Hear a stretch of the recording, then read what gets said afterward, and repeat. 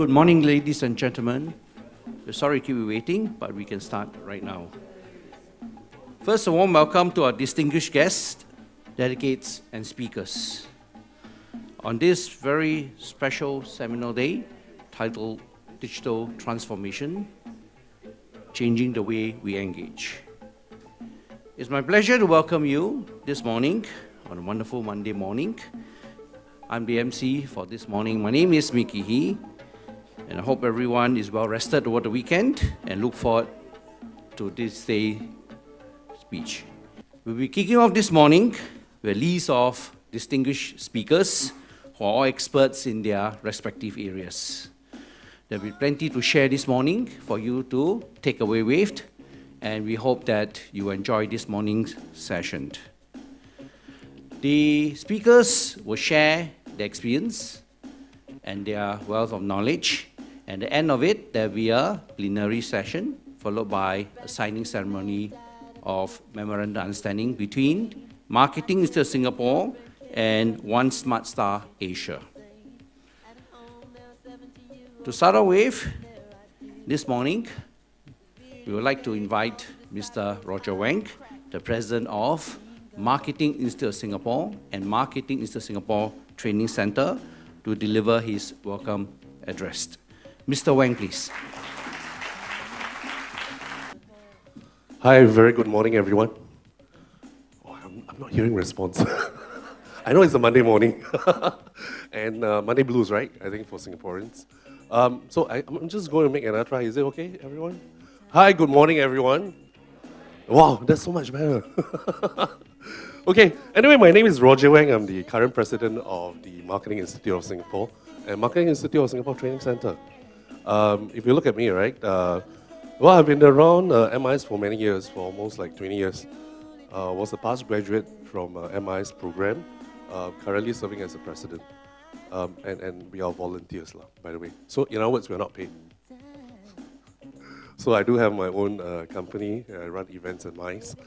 So thanks, Mickey. Mickey is actually our head of marketing. Head of Marketing Institute of Singapore itself. So if there's anything, right, he's a full-time staff. So please go to him. All right. So if you have any feedback on today's conference that we can do better, please go to him. Don't come to me. I'll still be around anyway. Okay. Now, they gave me quite a large stack of notes or to present, but nevertheless, I think I want to share something that happened over the past 2 days, in fact. I don't know, but before I begin, I just want a show of hands. How many of you are our MIS members? Just show of hands, members. I know of one, just join. Thanks. MIS members? Ma'am? Wow, great, thanks. Anyone else? Thanks, ma'am, thank you so much, thanks. Thank you. So, okay, we do have some of our members around, and of course some of our, hopefully, newly joined members after today's session. Just some background. Please allow me to do my job as the president of MIS. Just a bit of background on MIS. We are actually a not-for-profit body. We have been around for 44 years. So I hope you have heard about us before. Okay, if not, then that means we are not doing a very good job in marketing ourselves. So hopefully after today, please pick up a form. If you can, join us as a member itself. Now, being a member, you do get a lot of benefits, such as attending events like that, okay? And on another note, just a show of hands also, how many of you actually armed with name cards today? Name cards. So, wow, quite a fair bit of you, right? Good, good. And how many of you actually, marketers or do some form of marketing? Can I have a show of hands? Okay, quite a fair bit of marketers over here. So these are doctors, engineers, and lawyers. Kidding. Okay, but anyway, now before I begin, we're talking about digital transformation here, right, today. And you know what? It's always very dreadful for me to carry along name cards, because at the end of every session, I always collect a big stack of name cards. Do you agree with me? Yeah, so therefore, I think before we begin, I just want to do something today, something very impromptu. So can we all stand up? Is it okay? Just stand up. Yeah, I'm not going to ask you to do something that, oh, by the way, today's conference, thanks to Carrie, is sponsored by One Smart Star. So it's free, but, thanks, thank you. But you know, in this world, nothing comes free, right? Correct. So I'm going to make you all work. So for the next minute or two, just go to the person in front of you, behind you, beside you, right? Just add them on LinkedIn or Facebook. After all, we're here for digital transformation, okay? So just a minute. Please ensure that you have like minimum 5 contacts over the next 1 minute. Is that a deal? Can you turn on the music for me, please? Thank you. All right. Just a minute, huh? Remember to add on. So we are here. Don't pass on name cards. Please keep your name cards.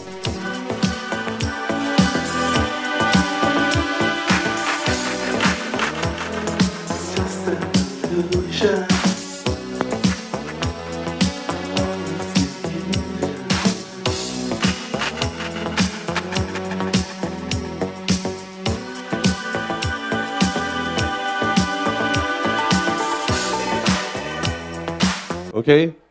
Now, just to share with you also something that happens to me yesterday. You know what happened yesterday? Yesterday, I think, okay, one of my peers is not here. I was with one of my clients, or one of my friends, so-called, from China. So you know Chinese, right? So naturally, I'll just bring them for lunch at one of the Chinese restaurants in Singapore, owned by Chinese, someone from China. So, excuse me. Now, towards the end, right, when it comes for billing time, I call for a bill. So what happened was that, you know what, he stand up and he said, let me settle the bill this time around. I was like, wow, finally, you know, I get the chance for you to settle the bill. All this while I've been taking on the bill itself. So finally, I've got him to settle the bill. And I was relatively happy because that was like, you know, kind of an expensive restaurant. So what happened was that, so when he asked for a bill, he flashed out his not card, but his handphone. So he wanted to make the payment via WePay or Alipay. Now, unfortunately, that restaurant that owned by Chinese did not have that service available. So the next question I asked him is, what about your credit cards? You know, so still quite reluctant to bring out my wallet. So then again he said, you mean what? You're so primitive. We don't bring wallets, we don't bring credit cards anymore. We only pay via mobile payment gateway. And that's WePay or Alipay. So I end up having to pick up the bill again. So I wonder, you know. So next time, that give me a lesson. Better check that place, that they provide mobile payment before we head on. Now, another thing that happens to me last week, you know what happened?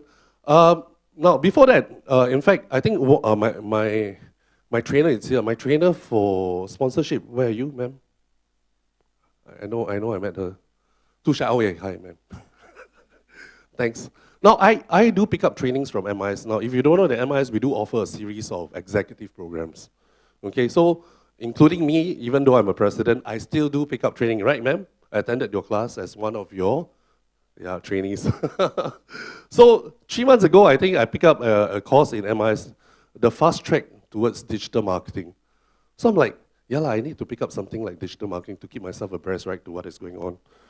Then again, the trainer actually come back to me, you know, he come up to me and said, Roger, do you know you're a migrant? I'm like, me, a migrant? No, I'm born in Singapore. I serve my national service. So he said, no, you are a digital migrant. Well, after all these years, I've never ever think about that words being used on me. So I'm actually a digital migrant. So he said, okay, then what's the other category? He said, that's the digital native. You know, digital native, those that born after the 1990s. You know, they're born with mobile phones. The moment they are born out of their mother's womb, they hold on to a mobile phone. So I said, okay, so, right, I'm a digital migrant, and I'm learning to be a digital native, so I can be a newly acquired digital native. But one good thing, at least I'm not a digital alien, right? Okay, so that's why I would encourage, if you can, continue to learn about digital marketing. You can always pick up 1 or 2 courses from MIS itself, okay? And then what happened last week, in fact, I was with this author of this very famous marketer. His name is called Hermawan Kartajaya. I don't know if you know him. He actually co-authored quite a number of books with Professor Philip Kotler. So he was in Singapore itself, and this guy just celebrated his 70th birthday, you know. So we were at a restaurant as usual, you know. So by now, I think you should know, my favorite hobby is eating restaurants. So we were at the restaurants, and he was picking up the menu, and then we ordered some food. So when the food came, when the dishes come, when I was about to dig into my food itself, you know what happened? He said, "Hold on, wait." I was like, "What?" Because I'm rather hungry. So he picked up his phone and he snapped pictures of the food. And then he sent it on his Facebook and Twitter. 70 years old. So I was telling him, wow, okay, amazing, good.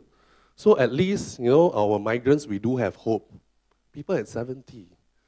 All right, so we do have hope. So that's why today we're here to learn, right, everyone? So today, MIS, we have put forth a series or a panel of digital leaders or thought leaders itself. And of course, today we are also glad to announce our MOU signing ceremony with One Smart Star. Thank you, sir. Thank you, David and Kerry from One Smart Star Asia itself and One Smart Star Private Limited. What happened? It was sometime early this year. David, right, and Kerry, they visited me in my office. So I was like, okay, I knew Kerry for quite a while, quite a long time, in fact. But I never knew him as an IT solutions provider or someone. He comes to me as someone like, he was from the motor trade, insurance line and things like that. Never in IT. So all of a sudden he told me, "Hey, Roger, I'm in IT. I'm apps." I said, "Sure? Okay, fine. Let's listen what he has got to say." So I appear to be a bit enthusiastic, after knowing him for quite a while. All right. So, but when David showed me the apps, One Smart Solutions, I was in awe. No, I was like thinking, hey, this is the kind of solutions that we all need, including me, SME. So, and for MIS itself, we are always looking out for partners like that to help to cross-promote their product, which we deem that it will benefit the industry. Okay, so therefore today we'll be signing an MOU together with One Smart Star in the area of collaborations, including perhaps some development and some data collections itself. Hopefully, we are able to offer that solutions to our members at a better rate. Please look out and work out a good deal for all our members, please. And after today, hopefully, we are also all being digitalized. So I knew some of you all didn't have a LinkedIn account, so it's okay, not too late, because I'm also a late starter. Okay? No, it's not an idiot. Don't worry about that. Never an idiot. Never too late to start. Okay? All right. So now. Hopefully, after today itself, all of us get to gain something, okay? And if you need to know more, I think please stay on. We'll be here until 1 o'clock. We probably will have a break time, and then please go around adding more friends and more of your peer. Okay, so having said that, I think enough of me being here. I think we need to listen to all our experts. So thank you for coming today, and hope that we have a great day. Thank you. Thanks so much.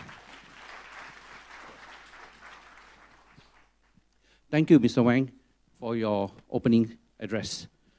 Our first speaker for the day is someone who is an active and deeply involved investor in a number of startup companies who are extremely innovative in the area of mass communication, interactivity, and electronic and digital learning tools. He is also the co-founder and CEO of One Smart Star Limited, the director of One Smart Star Asia Private Limited. He's none other than Mr. David Susant. May I invite him on stage to deliver his speech on digitization and transformation, connecting better. Mr. Susant, please. Thank you very much, Mr. Roger Wing, for your opening words. I would like to thank MIS for the co-hosting this event with One Smart Star. And good morning to everybody that came to participate in this event. I would also like to thank my partner, Mr. Kerry Wee, the president of One Smart Star Asia, with the invited guests from the telecos, from the QBE members, and everybody that come to participate with us. We know that every company would like to digital their businesses, but without transformation, it's impossible. We understand that one cannot digital without partnership. One Smart Star has found a way, limited cost and very effective for digital for every businesses. I would like to show you this solution, but before I will start the actual presentation, I will share with you a short movie that describes the general business, and then we'll move on. Please. Why?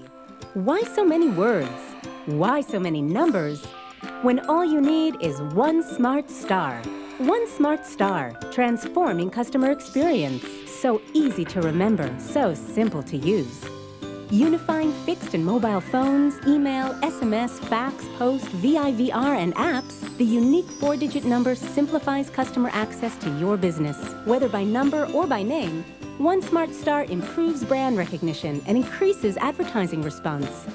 Using our new StarPhone VIVR, your customers go directly to the services they require.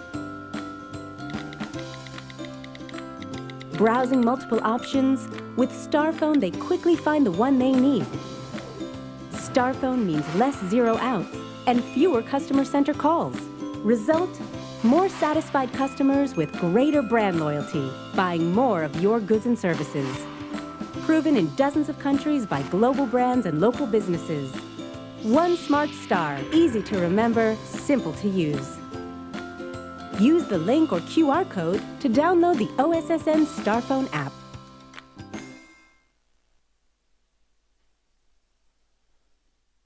Okay, a little bit about One Smart Star. The company is founded in 2005. One Smart Star is an American company. The first country to be launched was Israel. We start to give a nickname, Star and 4-digit number, to the companies in Israel. When we saw it's very successful, we have thousands of companies using our service. We went out of Israel. Today, while I'm standing here, I'm happy to tell you that One Smart Star have a local partner in 77 countries around the globe. We have thousands, actually hundreds of thousands companies using this star number, and we have millions of people using and pressing this number every day. One Smart Star, it's a patent protected worldwide. What we actually saying? We're saying we narrow the gap between the corporate and its customers. Here in the middle, we took an example of our customers. We are serving banks, rental car companies, credit cards, hotel, you name it, all the sectors. Those companies, they would like that their customers will be easy way to reach them with all the communication methods via fax, telephone number, landline, mobile, SMS, postmail, email, website, and so on and so on. Our solution, we took an example here, HSBC Bank. We are saying there is no integrated solution. If you look on HSBC Bank advertising, newspaper, wherever, you see a lot of contact information that there is no integrated solution between them. If I will ask you now how to contact HSBC Bank, you need to go to Google or to find their telephone number, to find their email, to find anything that you need. One Smart Star solution. We create, for example, for HSBC, we call it a nickname, Star HSBC. The meaning of your keyboard of the mobile phone, it's Star 4722. In all the countries that HSBC is our partners, is our customers, all what the people needs to remember in order to contact HSBC by any communication channels is just to remember Star HSBC. It's very simple, and it's increased the response between the customers and the company. I will show you just in how it looks. We were saying yesterday in the envelope. Today, you can use letters, you can use numbers. This is from Georgia, this is from Azerbaijan, this is from Bulgaria. We have examples of many countries. We are partner of National Post Office, of TNT, DHL, UPS, all the companies that doing delivery, carrier, boxes, envelope, they know how to deliver the envelope or the boxes with the automatic sorting machine to deliver to the final destination of the company. How it looks in the reality. This is a homepage of UniCredit Bank, International Bank. You see new number, *111, envelope. Mercedes, they choose Star Auto. I can tell you that Audi using Star Audi, and Visa, Fiat using Star Fiat, and Opel using Star Opel. Mercedes choose Star Auto. Star Auto for everything, for mobile phone, for envelope, for email. This is their contact. I'm showing you different sectors from different countries. This was from Slovakia, this is from Chile. The health insurance provided by the government. They choose Star Vida. Vida in Spanish, it's life. After they took this Star Vida, 3 months later, I can tell you, more than 80% of their contact, their incoming call, came from this number, even though they have very nice 800 number. You see 800, 800, 262, because it's easier to remember Star Vida. This is from next door, from Hong Kong. Construction Bank of China. Their stock code market is 0939. So they're playing as a marketing because everybody remember Construction Bank of China, 0939. Taxis companies from many countries, you see. Georgia, they think they are James Bond, so they took star 0007. So playing with that. Lavazza company, cafe. The idea people doing a marketing, investing a lot of money to do advertising in TV, advertising in the radio or on the billboard. Sometimes you are driving the car, you see a billboard. You look in the billboard, you see 8-digit number. Can you remember how to call the company? No, you are losing, the company are losing, so the star number is more effective advertising. So when you see Star Cafe, you remember how to contact Lavazza. Every country, we have one of the bank using Star Bank. Very simple. Billboard, logo of the company, Star Bank. Food delivery, I don't want to waste your time too much, but you can see, you name it, Pizza Hut, Domino's Pizza, Papa John, all of them using Star number, credit card company. Visa using that, Amex using that, it's very important. I can tell you, our dream, it's not final yet, but still we are missing some countries. But the idea, very soon, if you will be traveling to any country around the globe, and if you will lose your visa, all what you need to remember to dial Star Visa.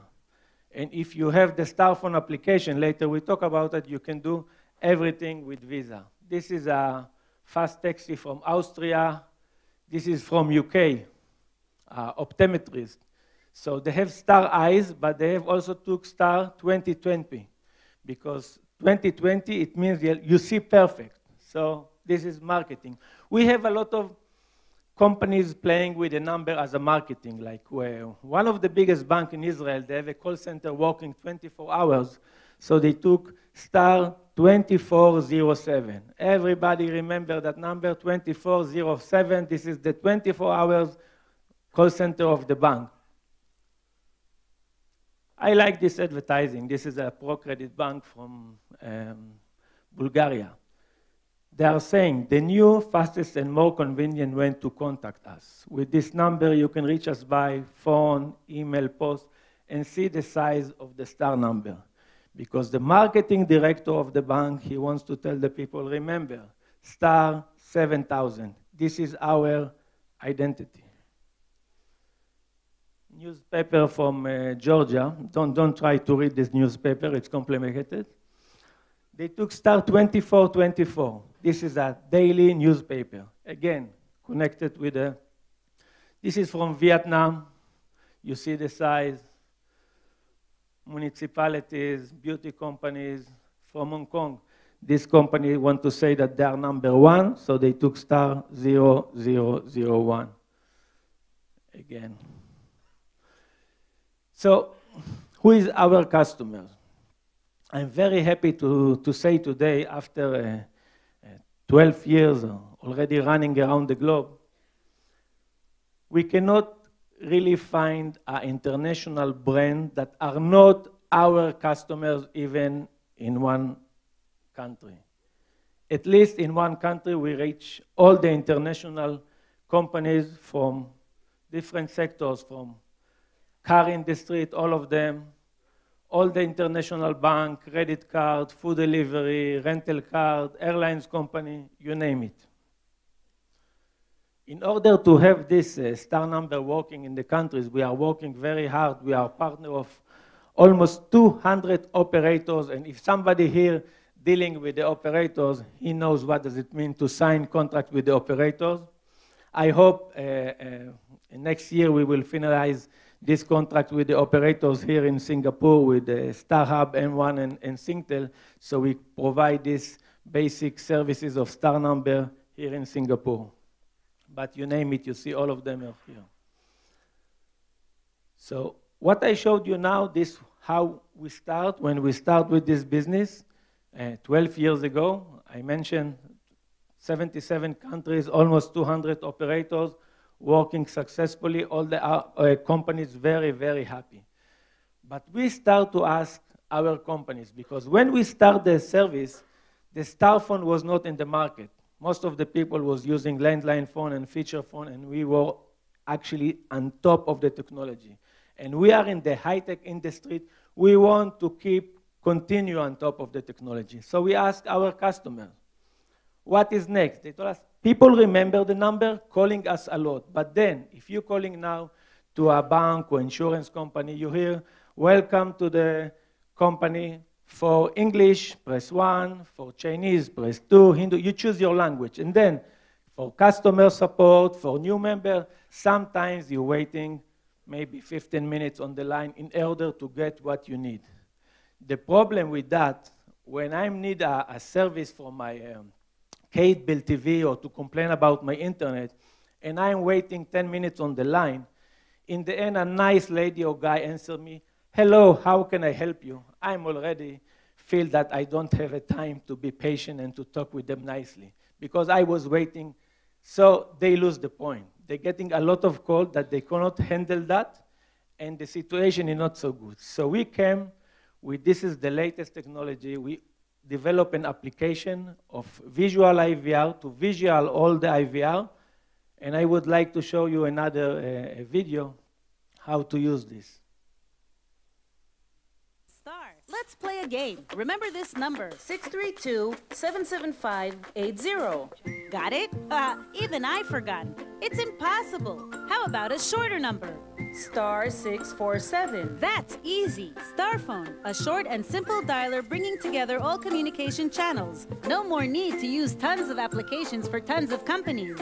Starphone is the shortest way between you and all what you need. Starphone can use your location to find MIS event with a schedule near you, or you want to register training class at MIS Training Center. How do you get there? Just click the button and you're on your way. Yes, you can forget about. Hello, welcome to our long and boring menu. For accounting, press 1. For customer service, press 2. For operator, press 0. No more of that. Just dial and the dialer will give you all the possibilities on one simple screen. Available for iPhone, Android, Windows Phone, and in 50 languages. Download it now. Starphone. Enhance your capability. Call MIS now.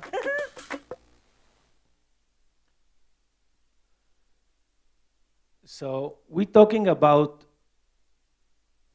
Starphone master application. You know, recently a lot of companies start to develop their own application. But the problem, if I'm a SMEs, if I'm a medium company, even a bank and airlines company, how many of my customers will download this application? Because the problem on their phone, they cannot have so many applications. The application is taking a memory and consuming the battery because it's working in the background. So we develop a one master application for all the companies in the market. We make it globally for the countries that you're living whenever you will travel. For example, if you will have Starphone application installed in your phone and you dial star HSBC, star 4722, it will give you a landing page. From this page, you can do whatever you need. First of all, it will open the page in your own language. We support 50 different languages. If you are living here in Singapore and you dial star HSBC and you prefer to contact HSBC in English, you will have it in English. If you prefer in Chinese, if you prefer in Bahasa, Spanish, whatever language you will choose, you will have it. You can call directly to any department that you want. You can navigate to any branch. You can find any ATM machine. All the services that HSBC would like to give to the customers, we pack it in a very nice user interface. Everything you feel welcome. When you see the page, everything by click, to call, to send an email, to navigate. Everything click to action. I took here different companies to show you how we're doing with the this is a real companies, yes? One of them is Pizza Hut. If you dial star, this is Pizza Hut from Romania, you dial star 1010, you open this page. You can order online, you can navigate to the branches, everything. But why are we saying this is marketing? Why are we saying this is going to help Pizza Hut? Because today, if I will dial to Pizza Hut, I will call by the phone and will talk to them and I will order. Pizza Hut pushing a lot this application because they want you as a customer, when you're calling Pizza Hut, to see this banner. They know that once you see this pizza, you see this bread, you see the Coca-Cola, you will order more. This is for them a marketing to push. Another company that recently we're very happy that they will become our customers, it's a Turkish Airlines. We provide them this application now in Israel and in Turkey, and now we're working with them closely to collect all the information. They are flying to 68 countries, and they are very happy basically because of the languages. People traveling to them from China, traveling from Saudi Arabia, they need Arabic, they need all the languages. All what you need in order to contact Turkish Airlines, booking, manage my reservation, everything, you have click to action. So now Turkish Airlines putting everywhere our application. So the benefit, if I'm living in Romania and I'm using Starphone for Turkish Airlines, the same application, I can contact Pizza Hut and government offices. This is everybody winning to everybody. This is what it means, one master application. In the middle, you can see this is the police of Costa Rica. We start to provide in every country, and I hope very soon to provide here to the police in Singapore. We actually donate this application free of charge to every police around the globe because we would like to help people with this application. I can say saving life of people. Because when you dial 911 today, the call going to the call center of the police. And I'm coming from the security side, and I will tell you how it works, okay? Today, if my neighbors is playing drums and doing noises at midnight, I will call 911. If somebody blocked my car, I will call 911. But if it's a young lady, 18 years old, two drunk guys after going from the bar, they take her and push her to the car, she also calling 911. I will ask you, it makes sense that all these three calls in the same time coming together to the call center, there is a big difference, and we need to give a priority to this lady. So we developed this application, and we are saying if you need to report to the police that somebody blocked your car, you can wait on the line 2 minutes, nothing will happen. But this lady that two guys push her to the car, she needs to get the service right away. 1 minute for her, this is a long time. So once she will dial 911, she will have a panic button. While she will press this panic button, many things will happen. The speaker of the phone will open. The camera of the phone will open. The commander control of the police, they can see the location, they can hear what's going on in the car, and they can see what's going on in the car. She even doesn't need to say anything. Just to press the button, they can come and save the life. So we know that some companies create a company and raise money only for this panic button. We have it in our application, Starphone application. And I will tell you, I'm now in Singapore. Sorry, I don't know what is the emergency number. I know in US it's 911, in Israel it's 100, in Japan it's 110, and it's in Europe it's 112. But we don't know. And when you are traveling as a tourist, you don't know too. So in the homepage of the application, in every country, we have a button that will say police. You travel tomorrow to Costa Rica, you need a police, you have the button, you don't need even to know the number what to dial. This is just to show you Turkish Airlines advertising. You see, they are putting here the Starphone. They're saying, fly Turkish, dial Starphone. This is the police in Fiji. I was there 3 months ago when we launched the application with them. I'm happy to say today, in every police car, you see, this is a Starphone logo. In every police, this is the commissioner of the police in Fiji. We launched this application, and this is the official application of the police in Fiji. You can find, you see here, Rich Police Station. If you open here, you see all the cities. You choose a city, you see all the stations. You press, and then you can navigate, you can call to each cities. Now we're working together with the police in Ghana. They have a lot of problem with the crimes there. They want to give the people the possibility to call to the closest car of the police. We allow them to do that together with the Starphone application. With this way, we actually ensure that you will download this application, you will tell your mother, your children, download this application because it saves your life, but in the same time, you can reach any other companies in the market. This is from Hong Kong, Faith College company, you see?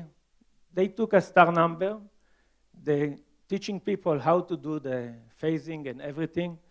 They're very happy they're pushing this Starphone application in all their advertising because they want, again, people to call them to see whatever. They have a new banner, they have a new cream, they have a new seminar. They can show the people, they can attract more customers. This is a post office in Bulgaria, again, to show you people using that. This is our Starphone QR code to download. Again, the police in Peru using this application. Ambulance. With the ambulance now, this is, you see here, the command and control, but with the ambulance, we have a very good services because when a lady sitting with her husband, let's say, at home, and he got a heart attack, she's calling to the ambulance. And via the phone, she's in panic, and the doctor tried to guide her what to do. Now we're saying in the application, open a video call. With the video, it's helped the doctor to understand what the situation is. Also with the police, with the municipalities, we're saying, if you see any obstacle on the road, you can take a picture, send. They understand. They see a tree went down to the street. Okay, take a picture, send. The municipality or the police get the location, get the situation, coming to help. If you see a fire, You can take a video. They know exactly if they need to send 1 car or 10 cars, because sometimes people can say, it's a huge accident, it's a huge fire. They don't know exactly what is the situation. So we're helping to report from the people, the end user, to the police, ambulance, or government. This is just came out 1 week ago, and I'm very happy that we get the permission to use it, to present it here to you. This is the King of Thailand. They choose star 999, you see with the star phone. This is a non-profitable organization. They're helping people to come, to see, to pray, where to pray, what to do, how to donate money. They are very happy with that, and the customers start to download a lot. Hotels in Costa Rica, Suzuki. What I want to show you with this advertising, we're selling a star number that will be easy to remember and simple to use.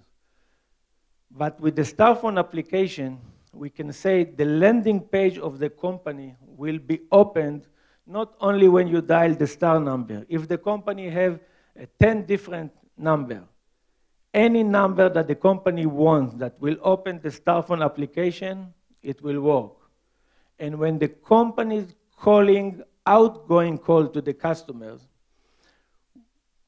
many companies, they have several outgoing numbers. We can say, if HSBC Bank calling you, you will see on your phone the logo of HSBC, and you know that it's HSBC calling me. You know that the Suzuki is calling you, and not just an unknown number. This is a McDonald's from Malaysia. This is another company. Bulgaria, I like to see this advertising. They put the logo like in a big size on the advertising. This is actually finished. I will ask my partner here from Malaysia, just finished 2 days ago. And thank you for them doing a great job in Malaysia. You see here, Moto Nation, they took Star Moto, and they have this Starphone application. They are using that. You can find all the information you need with them.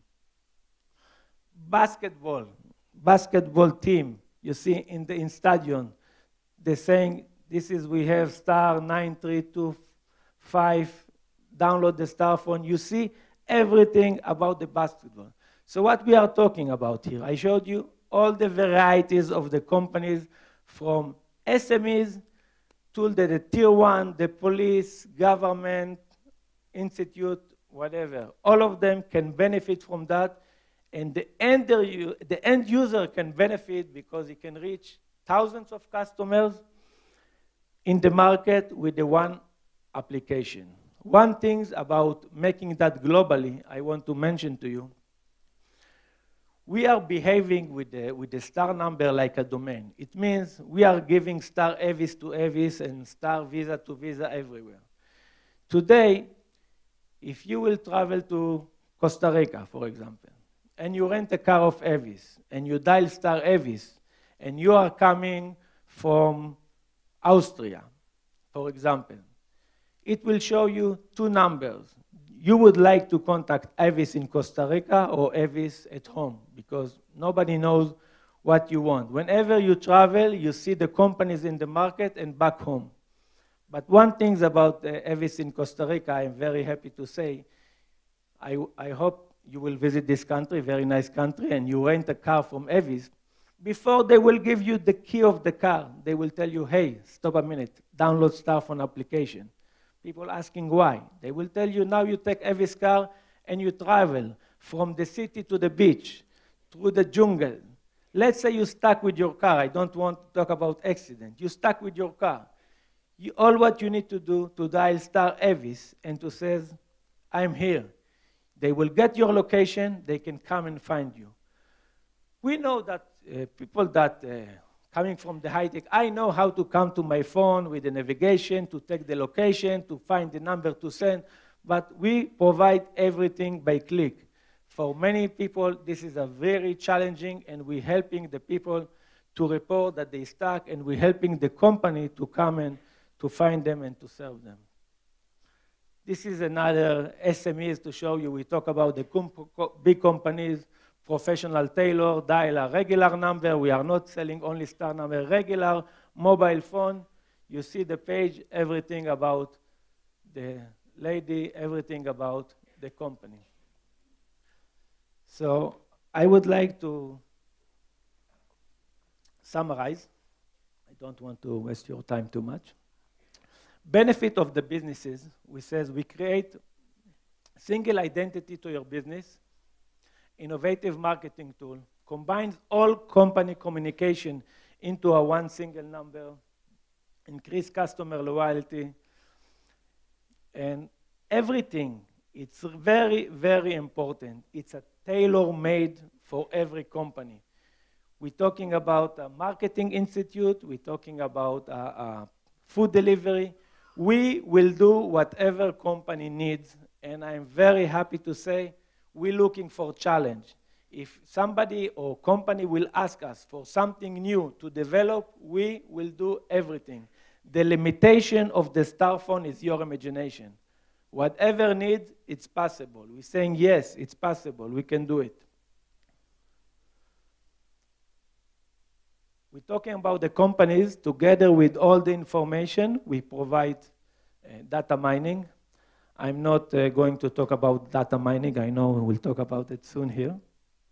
But we can provide the company how many people were clicking on each button, so they will know what to change, how to do marketing better, to help them to understand, because sometimes companies think that they know exactly what people need, but we give them the actual information. In the side of the end user, the benefit of the Starphone app, it's one master application. We mentioned one time you download, you save the memory on your phone. You can contact thousands of companies worldwide. No more to wait online and searching. One click to action, and you can find your own language in any country that you will travel. About Singapore, we're saying there are 8.3 million subscribers. Master application can save the daily need, the star number with the people using this application. It's easily global, international brands and companies with the same number across the world. I mentioned before, if you travel and you lose your visa, it's star visa everywhere around the globe. We mentioned it's a win-win situation for the SMEs, tier one companies, government institutes, and definitely for the end user. And one smart star number, it's one identity, it's easy to remember and simple to use. This is all what I want to say, and I will be happy with the recommended. Hi, my name is Star. Let's play a game. Remember this number, 06 Our new 22 partnership, 46 QBE, 63 3. Got it? Even I forgot. It's impossible. How about a shorter number? Star 7 2 3. That's easy. Starphone, a short and simple dialer bringing together all communication channels. No more need to use tons of applications for tons of companies. Starphone is the shortest way between you and all what you need. Starphone can use your location to look for an insurance agency near you, or are you looking for QBE broker? How do you get there? Just click on the button and you're on your way. It's that easy. And yes, you can forget about. Hello, welcome to our long and boring menu. For accounting, press 1. For customer service, press 2. For operator, press 0. No more of that. Just dial and the dialer will give you all the possibilities on one simple screen. Available for iPhone, Android, Windows Phone, and in 50 languages. Download it now. Starphone. Enhance your capabilities. Call QBE now. Thank you very much. I just want to mention that QBE become our strategic partner, and thank you very much. Download this application and you enjoy it. Thank you, Mr. Susan, for showing us how to connect better through One Smart Star technology. Our next speaker is a lawyer by training. He researches and teaches in media law and policy. He is also the author of Ordering Chaos, Regulating the Internet. Recently, he co-edited a 3-volume encyclopedia on digital communications and society. In Singapore, he is the legal advisor of the Advertising Standards Authority of Singapore and had served as the founding president of the Internet Society Singapore chapter. He is also currently the professor at the Wee Kim Wee School of Communication and Information in NTU, Singapore, and the immediate past president of the International Communication Association, where he is the first Asian elected. Let's put our hands together and invite Professor An Peng Hua for his presentation.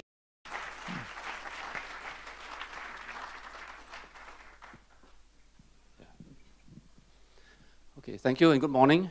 I was somewhat conflicted in my attire because usually for such meetings I wear a tie, but then the digital, you see. Right, people digital are supposed to be a little cooler, so I was like, okay, tie or no tie, so I'm kind of torn here. You see the rest of the speakers here will have ties. I want to thank David for the presentation, kind of interesting, I think you all agree. And I will note also that you're from Israel, right? And when he spoke a little bit, I thought he was from Mexico. And you all know why, right? Because in Singapore, when our first soldiers went to the army, because of our neighbors, right, sensitivities there, they said that they were from Mexico. That these people training us are from Mexico, and the people like, how come Mexico? Why Mexico's training us in Singapore? Like, how come, And you should know also that where I work, and those of you working in the West, you should know that we favor Jews. You know that, right? That's why we call Jurong. Because, seriously, okay? The area was owned by a Jew man, and so he was called Jew Orang, which contracted became Jurong. So now you know about history about Singapore, how important, Israel, right, exactly, right. And also our first chief minister, was a Jew, right, David Marshall. So we, we really love the Jews here, right? Okay. All right, so let me begin now. Okay, this is the issue of building trust. We trust him. We trust him. Okay. We don't trust technology sometimes, but okay. Okay, so this is my talk, and I think the issue here that we have faced nowadays is that of building trust. And it's interesting that Roger talked about China, because I was happened to be there for a week, just last week in Shanghai, and I was astonished how much they use the technology. Even in the canteen, so a student had to buy me dinner. Really paiseh, embarrassing, right? Because the student is buying you dinner, like a professor and the student buying you dinner, But I couldn't pay in cash. They didn't take cash, right? I had money, quite a bit of money, right? Sorry, not useful, right? Okay, so the issue of trust is this, right? So in the digital marketing space, right, anybody can be a digital marketer, right? You all know that, right? So, okay, right. So because there is no certification. I'm a journalist by training, and one of the issues is that for journalism, at any one time, some people can write better than any trained professional journalist. Okay, I have done it before as a student in law school also. I wrote an article for Sunday Times, and my page got really big play. Okay, so one time, almost a full page, which is kind of unusual, right, as a student. But on any one time, some of your people can do a much, much better job than you. The difference is this: as a professional, you can do it consistently. I cook complicated dishes, only complicated dishes, at least 12 hours to prepare. Okay? The difference, I cannot do it consistently. One day is like very good, next day like, why like that, no? But let's go to the canteen or, right, outside a hawker center, right? The difference is that as a professional, you do it consistently. But on any one time, anybody can be better than us one time. So this is a problem of results, looking at results, right? This is I did a search on social media influencers, and this one came up. It's kind of interesting how we see, Google says, okay, these are your digital marketers, right? It's the issue here. Okay. So how do you, if you don't know who they are, okay, they have nice long hair, they use the shampoo ads, right? Right? What else can they do? Like, how do we know them? How do we trust them, right? Okay, so this is an issue with us. So my diagnosis is this. Sorry, I know theory, right? Practice, I don't know. Okay, how do, So my cooking, I follow the recipe down. My vegetables, 195 grams, 195 grams. 196, You still saute the dish, it's 45 seconds, I've got 45 seconds. Okay, is it ready? 45 seconds? Okay, quick, take it out. Done. 45 seconds. Recipe books that don't work, off, I throw away. Follow those that work, I will follow, right? So my diagnosis, right, of this situation is asymmetric information. I'll tell you what it is. This idea came from this man called George Akerlof. As you can see, he is a very serious person. because he has got a Wikipedia page. We know that anybody's got a Wikipedia page is serious. We know that. So David, if you don't have yet, you gotta be on Wikipedia. I mean, then we know that you're for real, right? Before that, like, who is this? You know, one smartphone or whatever, right? Okay. George Akerlof was a Nobel Prize winning economist. I'm happy to announce I discovered him before he became big time. Oh, this guy's theory is useful for me. I discovered him in like 2000, and then like a few months later, he won the Nobel Prize for economics. He's a very powerful man also because he's married to Janet Yellen, the chair of the Federal Reserve Bank in the US. So, you know, talk about power couple. Okay, this is a power couple. So, his theory is this, and in fact, he won the Nobel Prize for this theory, which, by the way, is not intuitive. It's not common sense. Okay, and his paper is probably the most rejected paper for Nobel Prize winning economists. Right? Many people say, this is rubbish. You know, in academic world, we send our papers into unknown reviewers, and they can sometimes reject, right? So his theory, not intuitive, is this, that if you only have information, right, as a way to judge a product, and this information is incomplete, or in its term, we use asymmetric, right? I'll tell you what it is in a bit, then bad information will lead to downfall of the market. Okay, and actually, the term is actually, the market is actually destroyed. Market destroyed. So this is a theory. So let me show you how it actually worked in Singapore. Okay, so here is what he did. I think used cars, right? Now we all know used cars has a very bad reputation. I'm one of the vice presidents of the case, and I'll tell you that used cars, by the way, has the biggest number of complaints, because by value. So if you're buying a used car, please use something called case trust. It's not a commercial message because if you come and see us, we collect some money from you. So it's not a in fact, so if you don't come and see us, we don't collect money from you, right? So I will tell you to use case trust because you get better results. And again, I'll tell you all this in a bit. Okay, so you know this, right? For advertising, which is what we all do, right, in this space, right? Some information is known to both buyer and seller, some information is not, right? Okay, so information is it's not only to the seller, which means it's like an advertisement, right? Because as a buyer, you don't know the condition of the car, right? As a buyer, okay, David, I mean, we love you, but we don't know the product yet, right? It's asymmetrical, David. You know, I'm sorry, you know, we love you, but you know, it's asymmetrical. Okay, so now here's what he did for his the theory. I put this Bugatti Chiron, not my dream car. My dream car is the Aston Martin DB11. I know. Because James Bond drove it, you see, so our uncles want to drive. I'm an uncle, but I also want to drive the car, right? Bugatti Chiron is the most expensive car in the world, about $2.something million. I don't know what they do inside, okay, gold taps or whatever, like, you know, whatever. But, okay, so he says that suppose you have a bad car, okay, you want to sell it, right? Owners of bad cars want to sell, right? But if you have a good car, right, you want to sell it at the same price as the bad car, right? You think, hey, my car is better. Why should I sell at the same price, right? Okay. So what happens is that in the long run, you will hold back your car, right? If you have a good car, you will not want to sell it. But the bad guy says, hey, I want to sell the car, you know, right? And so this exerts pressure on the price of the car, right? And in the long run, what happens is that the good cars will disappear from the market because good car says, I don't want to rent at this price, you know. Okay, I have a different model of accommodation. Where I live, I rent. I own a small condo near downtown, so I get a good rental. And then I live further away, so that the rental has in the past normally covered, but now the market is kind of bad for rental, so the market has gone down, and so it doesn't quite cover. But I'm still, preferring to rent. So I've been using the rental model. I've seen houses that stay empty for months. Okay, where I live, it's empty for months because the owner refuses to rent. It's too low a price, doesn't want to rent, right? So what happens is that those of where rent is like older houses. Okay, some maybe like this house of 1980, right? Yeah, how do you know 1980? I laid the tiles. My friends said, oh, I laid those tiles, or I bought those tiles, or whatever. So, if you have a bad product, then the price will go down, and if you have a good product, you won't want to sell them. So the result is that these good products will disappear from the market. Okay, and eventually, only lemons will be supplied. Only lemons, okay. And so this market is destroyed. Classic case of where this happened is Sim Lim Square. Okay, David, Sim Lim Square. Some of the operators on the first, second floor, be very careful. We love you, so be very careful. Third and fourth floor, at Singapore's, we know, okay, go ahead. We'll take our stairs, take the lift up. Don't go on the first, second floor, right? Don't. Okay, it's cleaned up a lot. Okay, but when the incident happened, right, with the Vietnamese guy, the amount of business in that shopping mall dropped by 30%. Whole business. So if you are a landlord in a place, right, you actually should cut your rent by 30% because the whole business fell by 30%. Right? That's how bad it was. Right? So this is the case of the market was not destroyed, dented, but in some cases, market can be destroyed. You can see how this works. So let me give you some examples, right? Okay, right. So if the social media brouhaha, right? Because social media, we already know is one asymmetrical, right? We don't know the product, right? We don't know the service, right? Prediction says the market will drop to 0. Prediction. It's a question. Did that happen or not? Right? So you know what? You know the headline, right? Okay, Singtel said sorry. The CEO said sorry. Please, okay. At the level, they are the lovers, okay? They never ever say they're sorry.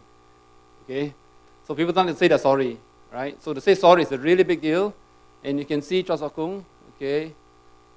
Just tell you my age and how big time these people are, right? She was my schoolmate in school. So yeah, I know. Okay. But yeah, no, big time. So I have some friends I can rub shoulders with, right? Okay. We regret that, okay, this employee did not adhere, terminated the services, basically sacked, right? And agency also basically was sacked as well. Okay. But I don't know if you know the whole, some of you would probably know this, right? Behind the scenes, right? Ad budgets, dropped to 0. Market destroyed. Really, at least, okay, temporarily. It wasn't I was surprised. I thought like maybe freeze or whatever, so slow down, but it's actually dropped to 0. In other words, people didn't spend. Okay, because you see, what happens if you spend, then people think, oh, you know, this cannot be trusted, you know. Which is why, again, many of you will know this, right? In a war setting, right? A lot of people watch TV, listen to radio, buy newspapers, but advertising do not jump in because you don't be associated with this kind of, bad situation, right? What was a bad situation? The bodies, people dead, bombed, all that, so you don't want to be associated, right? So this was borne out. I was surprised because I expected something like this to happen. It's kind of waiting, we send guidelines, and then it dropped to actually 0. I was really surprised. I was told this by some people in this marketing space. So the lessons, right, is that asymmetric information, one-sided and therefore unreliable, can cause markets to fail. Okay? So you need credible information, right? So now what do you do? And this is where, I think this is where all of you are concerned what to do, right? So Josh Akerlof had a solution, right? So he says signaling and screening. So in a way, all of you here are signaling, right? That you are serious about this space. What do you want to do to make your marketing more credible? How do you make sure that your marketing is not the other extreme, incredible, right? You want it to be believable to reach your marketers. So one of the ways that he suggested was self-regulation. Okay? And you will know why self-regulation, because the alternative to self-regulation is government regulation, which I think in the marketing space cannot work because you stifle your creativity. Okay? So the problem is now, the question is, has it worked in Singapore or not, right? Okay, so this is the theory right now. Can it work or not? In Singapore, we are so different, right? Okay. So this is an example that I gave, and when I show this to audiences, especially American audiences, you can see the jaw like fall to the floor, right? So let me tell you how to read the numbers. This is used car dealers self-regulation in Singapore. When you hear this, Americans like, I cannot believe self-regulation will work. Cannot work, anywhere, but Singapore, how does it work, right? Okay. So this is under Case Trust, and that's why I tell you, if you're buying a used car, please use the Case Trust self-regulatory model for cars. Okay? It works. Okay. So this is the number of complaints in 12 months, right? Before, right? 149, almost 150, right? This group, people who join self-regulation, not everybody joins, by the way. Not everybody joins. Because you must pay some money, you got to set up a scheme, you got to need appointed people and all that. So there's some real cost involved. 4 complaints. Okay. Because it's only 20% who join, right? You must times 5. Okay, so 5 times 4, 20. 6 months, make it 12 months, right? So 40. So proportionately, to keep this ratio the same, 40 complaints in 12 months versus 149 complaints. The difference is this, right? You guys will know, complaints is not just quantity, it's also quality of complaints. These complaints were easily resolved. Easily meaning within a month, okay, problem solved. Right? You don't have people running away for deposits, no defective cars, right? Easily resolved. So you can see the ratio here, the difference, right? And I will tell you that in case many people, my committee members, right, the other committee members were very nervous because like, hey, used cars, can we trust the dealers or not? Right? Because everywhere, like, used car dealers, right? Low reputation, right? Sorry, you're any used car dealers here, don't take it personally. It's the industry, not you. We love you, but it's not you, right? But the theory says it can work. Okay, so the theory comes in, and in fact, it's shown to work. So actually, it is happening. The result, unfortunately, is that because this is working, some people are actually backing out. They're actually backing out. But as a whole, the number of complaints has actually fallen, right? And those people who, because they don't want to pay the money, they say that we don't pay the money, but we follow the guidelines. And so industry as a whole has improved, has cleaned up the act. Okay, now online world, okay, you can see this happening in Facebook, trying to improve the trusted space. I wrote an op-ed some months back talking about how in this space, advertising will clean up the act. And so Facebook, you can see, is trying to clean the act. Google also, I don't have time, so I didn't drop Google. The YouTube, because there are some problems. If Google YouTube, look for YouTube and complaints, there was an investigation showing that ads appearing linked to extremist sites. And so Google had to clean up that bit as well. So I think in this space, things will improve. So in fact, on a fake news front, I think the situation will improve, right? The point, though, is this, that these are experts in marketing space. They're trying to clean up the act. And so I think you all, as managers here, have to be very conscious that without this kind of cleaning up, you will have issues down the road. Your ads will not be trusted. Your marketing will not be trusted. In the long run, as a whole, the industry can lead to a downfall and a collapse. Okay, small plug here. Okay, my last slide. So in building trust in Singapore, what we try to do in the digital space is to have some guidelines for social media marketing. Okay, these are based on the example that we had 2 years now, 2015, the Singtel Gush Cloud incident. Actually, we had it ready for, in fact, about 2 years before that. No? But people were not motivated. They couldn't see the result. But because of the incident, people became aware that if you don't have this kind of guidelines, it's going to lead to destruction of the market. So we have some guidelines. These are self-regulatory. They are available online. You can Google them. They are available online. The important thing is that it builds trust in the system. And I think in the long run, that leads to a healthier marketing situation, and therefore a healthier marketing industry. Okay, on that note, thank you. Thank you, Prof. Ang, for his lesson on building trust. Our next speaker, the one and only one lady speaker, in Asia since 1991, is an expert business and marketing specialist with more than 25 years of agency, technology, and consulting experience. She is an active advocate of the data-driven marketing industry and has served as chairperson of DMAS since 2012. She represents the direct and data-driven marketing industries on several Singapore government councils, including the Advertising Standards Authority of Singapore and NTUC Associates Program. She's none other than Miss Lisa Watson. May we welcome her on stage, please. All right.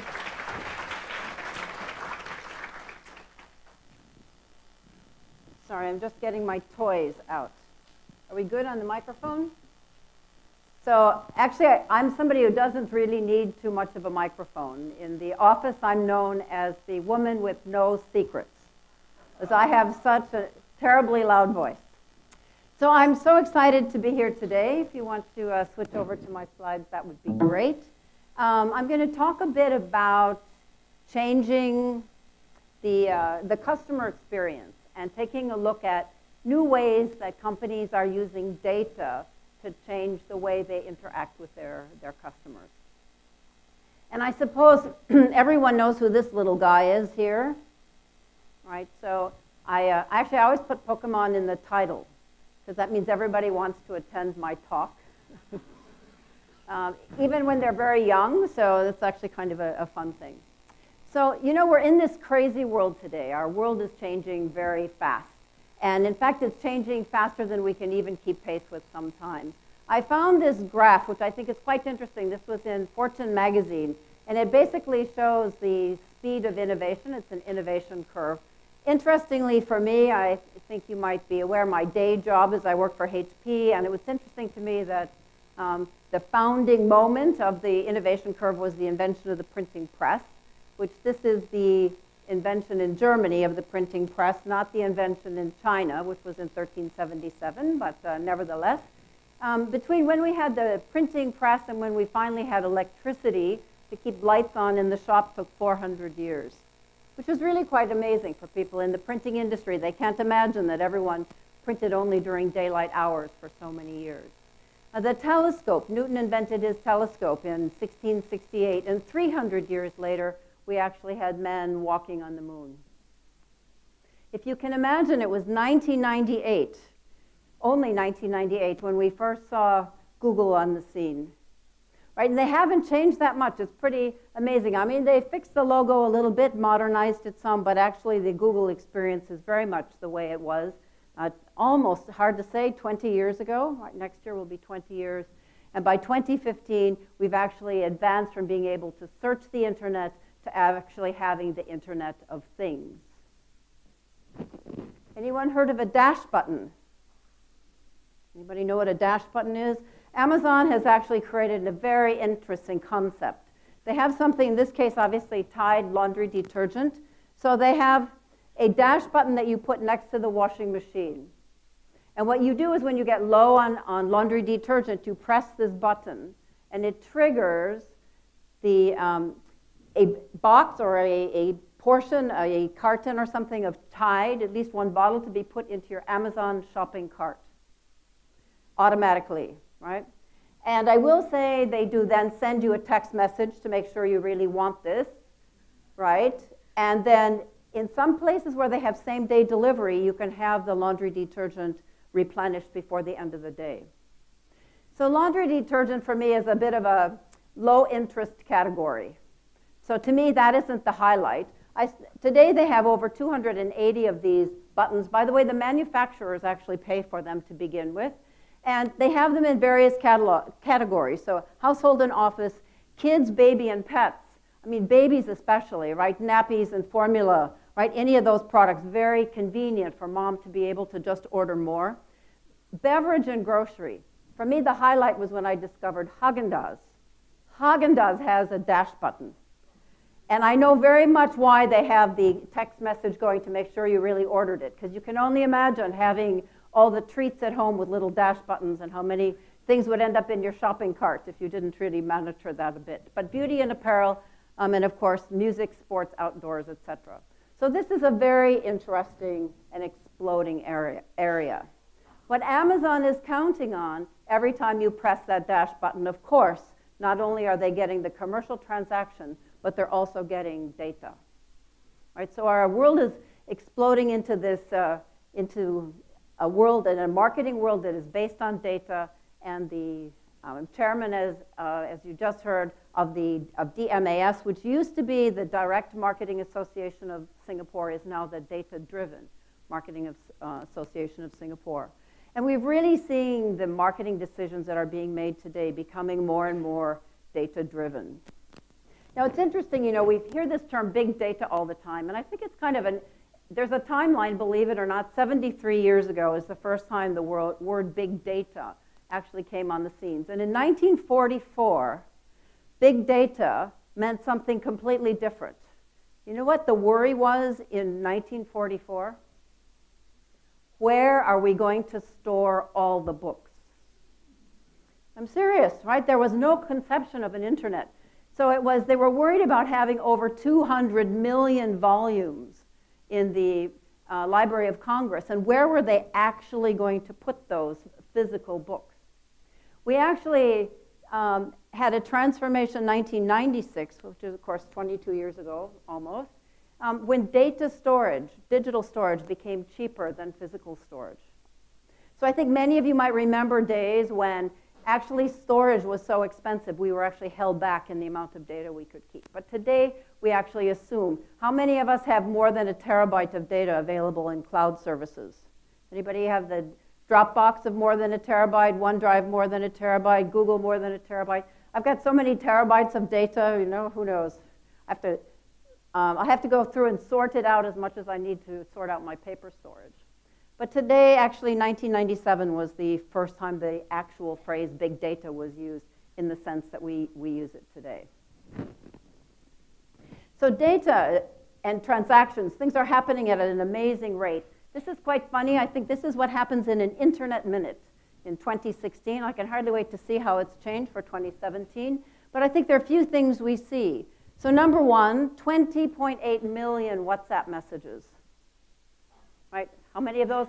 I think like 1 million of them came to me almost every minute, it seems like, just while I was sitting here. The world's going crazy. 150 million emails were sent every minute. Amazon, $203,000 per minute in transactions. They're doing pretty well, I'd say. Actually, I'd like to compare them to some of the other, especially the platforms in China, if we would ever get that data available. Facebook had 701,000 logins every minute, and I find it extremely interesting that Tinder swipes were a little bit more popular than Facebook logins. So right, left, right, where a lot happens every minute online. Thanks primarily to the fact that we carry the internet with us. Right? Who uses their phone for phone calls? How many phone calls do you make or receive in a day? In fact, I'm annoyed these days when I get a phone call. Right? I don't mind having a Skype session with my family back at home or whatever, but you know, when somebody calls me up, it's like, why are you bothering me? Just send me a message. In fact, we have more mobile phones today than we have people. And remember, there was a time we stood in a queue and had to have the right change in order to make a phone call. Many of you I can see out there wouldn't even imagine that those days would be possible. Today, of course, we carry the capability not just of making phone calls, but we have more power in our mobile phone than it took to send the man to the moon in 1969. So the phones have changed everything about the way we interact with our friends. It's changed completely how we interact with our families. It's interesting as well. I found some data. This is from a Deloitte study. And it says that 83% of people in the emerging markets, 62% of people in developed markets go on their phone within 30 minutes of waking up. Anybody sleep with the phone next to the bed? All right. Anybody still use an alarm clock? Actually, that's the more important question. Or do we just use our phone, right? The number of times I fall asleep with my phone in bed with me, right? It's really hilarious. I rarely make it 30 minutes from when I wake up to when I've actually checked my phone the first time. They also share some data about what we do when we're on the phone. And it's interesting that somewhere around 2/3 of people actually communicate to the outside world as the first thing they do with their phone. They send text messages, they send email, they go on social media. I've learned, however, that if you live in a city with a lot of traffic, not a lot of traffic like we say here in Singapore, because we don't actually know traffic, right? But if you're in Bangkok or Jakarta, Manila, they all go on their phone immediately to see what the traffic is like and the weather. Because if it's not too bad, they can sleep longer. Right? That's the whole thing, right? So then after that, if they know they have to get up, then they go and check on social media. So this has led to some interesting social things, right? So we have this kind of amazing thing. I found an article on the business etiquette of using emoji in your emails. So I must say, I'm a big fan of just putting the little smiley in an email when I've actually done something, said something kind of terrible, but I don't want them to feel too bad as a result. I always put a little smiley or a winky or something there. And I found actually Twitter published some data about the most popular emojis that are used in different countries. And again, I think there's some interesting results here. Philippines and Indonesia, we see a lot of, I must say I don't really use this one, but we see a lot of that gritting their teeth. When I have teams in from Philippines and Indonesia, they all resonate with that. Italy, Japan, Korea, France, they're in love. Then we have kind of a terrible thing happening here. I think we're just about 1 year ago, right? You know, there was this thing called an election in the US, and I don't really want to talk about my politics too much, but I think this might be part of the result. Canada's also upset about it, you can see. They were much happier before.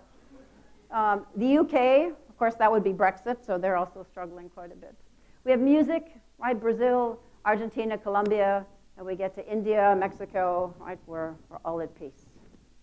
So very interesting characteristics. I'm really sorry we didn't have Singapore on the list. I want to mention something a bit. I had Pikachu there, right, about Pokemon Go. I think Pokemon's a little bit not so much Pokemon Go anymore. I think we might have moved on. For me, the most interesting thing that's happening online, or has just happened online about 2 weeks ago, 3 weeks ago, is this, right? The incredible phenomenon of Singles Day or 11/11. Right, so this is the Global Shopping Festival of 2017. The Global Shopping Festival of 2017. So in the 1990s is when the idea of Singles Day was first came out in China, right? It was called Anti-Valentine's Day. But in 2009, Alibaba got interested in it, and they decided to try to turn it into an amazing extravaganza of shopping. So this is pretty much what most companies look like on 11/11, right? It is a bargain basement. We had some 11/11 Singles Day bargains here in Singapore as well. I even took advantage of one from HP, my own company. How's that? But this year was absolutely extraordinary, right? So the Singles Day actually smashed this record. In 24 hours, $25 billion of transactions were done. This is just staggering. This makes that one day, that one promotional day, stand high in the rankings of the, if it were a country, it would be something like number 11 in the world for e-commerce. It's really, really a staggering day. By the way they do this is it starts 4 hours before. There's a big TV extravaganza. Actually, that's what that stage was. All right, so there are major stars come. In 2016, they had David Beckham came. Nicole Kidman came. Right, so they have a huge countdown. They get everybody excited about it, and they go 3, 2, 1. Now you can shop. Amazing, amazing. This is also quite interesting. This is a comparison of Singles Day versus the US shopping holiday of Black Friday, which was just last week, which is the Friday after Thanksgiving, together with what they call Cyber Monday, which is the following Monday. Right, so this is what's interesting to me. In 2011, you can see that Black Friday and Cyber Monday were actually ahead, almost 3 times the sales of the transaction value in Alibaba, in Singles Day. And look what's happened. Right, so 2012, actually, they were the same. And today, actually, I should get an updated version of this, but as of last year, you can see that Singles Day was almost 3 times the size of what had been always considered the biggest shopping day on the planet. So I think really watch that space. I mean, I can say this, as you probably have gathered from my accent. I'm from the US. I'm one of those Americans that you just heard about from Penghua. But it's, you know, there's a lot to be learned. I think the world should start looking at some of what's going on in China in terms of commercial success. And I think another interesting thing is in the data that came out, 90%, this is the percentage of transactions that have been done on the mobile phone as of just 3 weeks ago, right, number one by 90% was the transactions were done on a mobile phone. So really, and again, very much part of the reason is the payment platform is all on mobile. So today we're experiencing this thing called the power of zero, right? Alibaba is the world's largest retailer, and they have no inventory. We have Facebook. I love this concept of Facebook. Imagine somebody said, we're going to create a new media brand, and it's going to be empty. Imagine you set up a TV channel and it's empty, and you just say, okay, people, you can put your own programs on there. Who would have ever thought that would be successful? Or you publish a newspaper and you just send out blank paper until people actually write articles and put it on there. But that's fundamentally what Facebook has done. They've created an empty shell. And how many of us are on Facebook? How many of us have posted something on Facebook already once today? Oh, a couple brave souls are willing to admit it. Right? We actually go and we make that a compelling platform. It's generating incredible advertising revenue. Right? We have Airbnb, Uber, Netflix. All of these companies are not in the traditional business model. They're all in the business of data. Right? What Facebook wants is the data about us. They want to be able to profile us. They want to be able to target advertising to us. They're in the business of data. What Airbnb wants is they want to know about our preferences. They want to know where we travel. They want to be able to target advertising to us based on data. And it's important to realize that once data becomes important, that we become aware that we also experience what we call the power of one. And the power of one is the power of the single consumer in today's world. So it used to be, I mean, the as marketers, we could tell consumers when to buy and what to buy. Well, today's world, of course, that's all quite different. And the millennial generation, and somebody just said to me they're really tired of hearing about millennials, so I might have to change this a little bit, because maybe we are getting a little tired of it. But you know, it is the me generation. It's really about wanting the world on their own terms. Millennials are lazy, entitled narcissists who still live with their parents, but why? They'll save us all. Right? It is where the world is going. It's something we need to adapt to. And there's a quite famous little acronym, IWW, IWW, IWI. And probably you don't know what that means, but you will as soon as I show you. I want what I want, when I want it. And when do I want it? Now, absolutely. Right, so we need to be able to change the type of experiences that millennials are having with us. And you know, they're not saying, leave me alone. They're saying, show me advertising, tell me what's going on in the world, but do it in a way that's relevant to me. So as marketers, we have to change the way we think. We can no longer think in volume terms. We have to think in terms of value.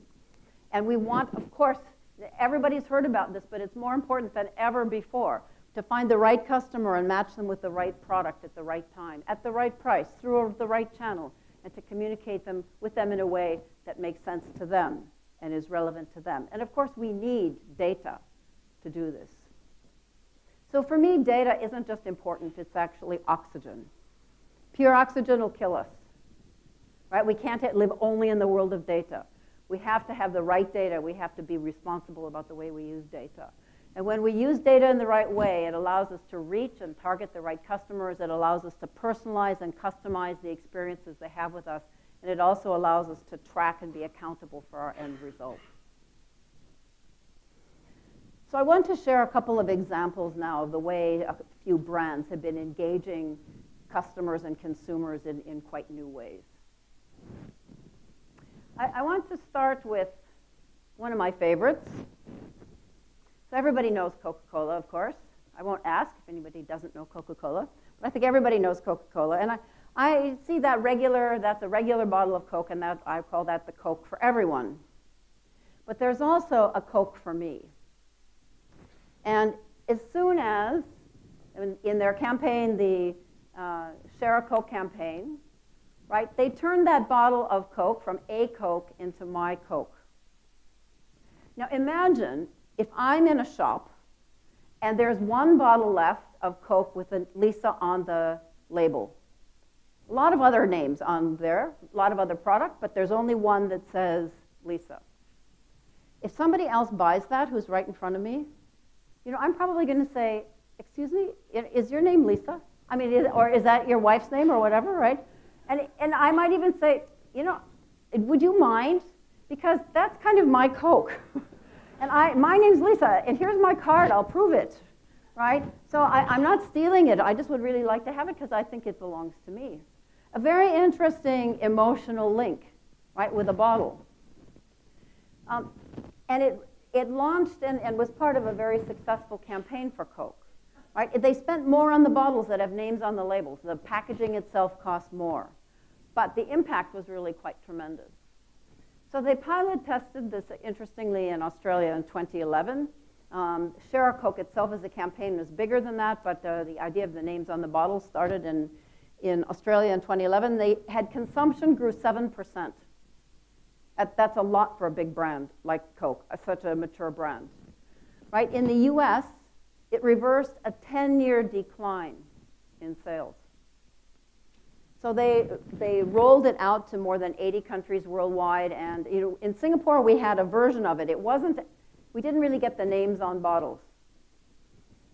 We have actually too much of an ethnically diverse mix here. I think based on our population, they just knew they would need 1,000 first names, and that might be unaffordable to do. But so we had things like, well, actually somebody brought in a case, and they said, okay, the new Coke is here, so Lisa, you take a Coke out. And I take one out, and you know what it said? Auntie. And my colleagues started to make fun of me, and I pulled out another one, and it said uncle. So I said, this is yours. But you know, we had things like BFF and I love you and I miss you and shook and right? So we had phrases, but we still use them, right? It's still an effective campaign, but not as powerful as actually using names. And the first thing that happened when people found names on bottles is they started to share on social media. So this is Paul Smith. Even he went on Instagram and was so excited that he found a bottle with his name on it. This is some interesting uses of the bottle. So this is one. All right, so this was in the UK, and they did names and phrases. So beautiful Eloise, will you marry me? So some young gentleman decided to propose to his fiancée. Is this a man's fridge, by the way? Don't want to make too big a deal of that, but certainly doesn't look like any fridge I've ever had. Christmas time came, right? So this is how Coca-Cola decided to celebrate Christmas with some advertising. But here's how consumers celebrated it. All right, this is really cute. This is a Spanish-speaking market, and we have Jesus, right? We have Angeles, the angels here. We have Maria and Jose. Papa Noel off to the side, right? They're very creative in what they do. Very popular combo. I'll tell you, the number of images you can find of Elsa and Anna, right? Yeah, exactly, very popular. People even started to make jokes, which, sorry, it's so low res, I looked for a better copy of it and couldn't find one, but anyway, I think that's pretty funny. And then finally, after all my searching, I finally found my own Coke. Right? It took me a long time. It's even on a red carpet, though, so I figured it must be pretty special. Just to share something that Coke did in Korea, which is quite interesting. So 2015, was the anniversary of the bottle shape. So Coke was actually around somewhere since the 1800s, 1870-something.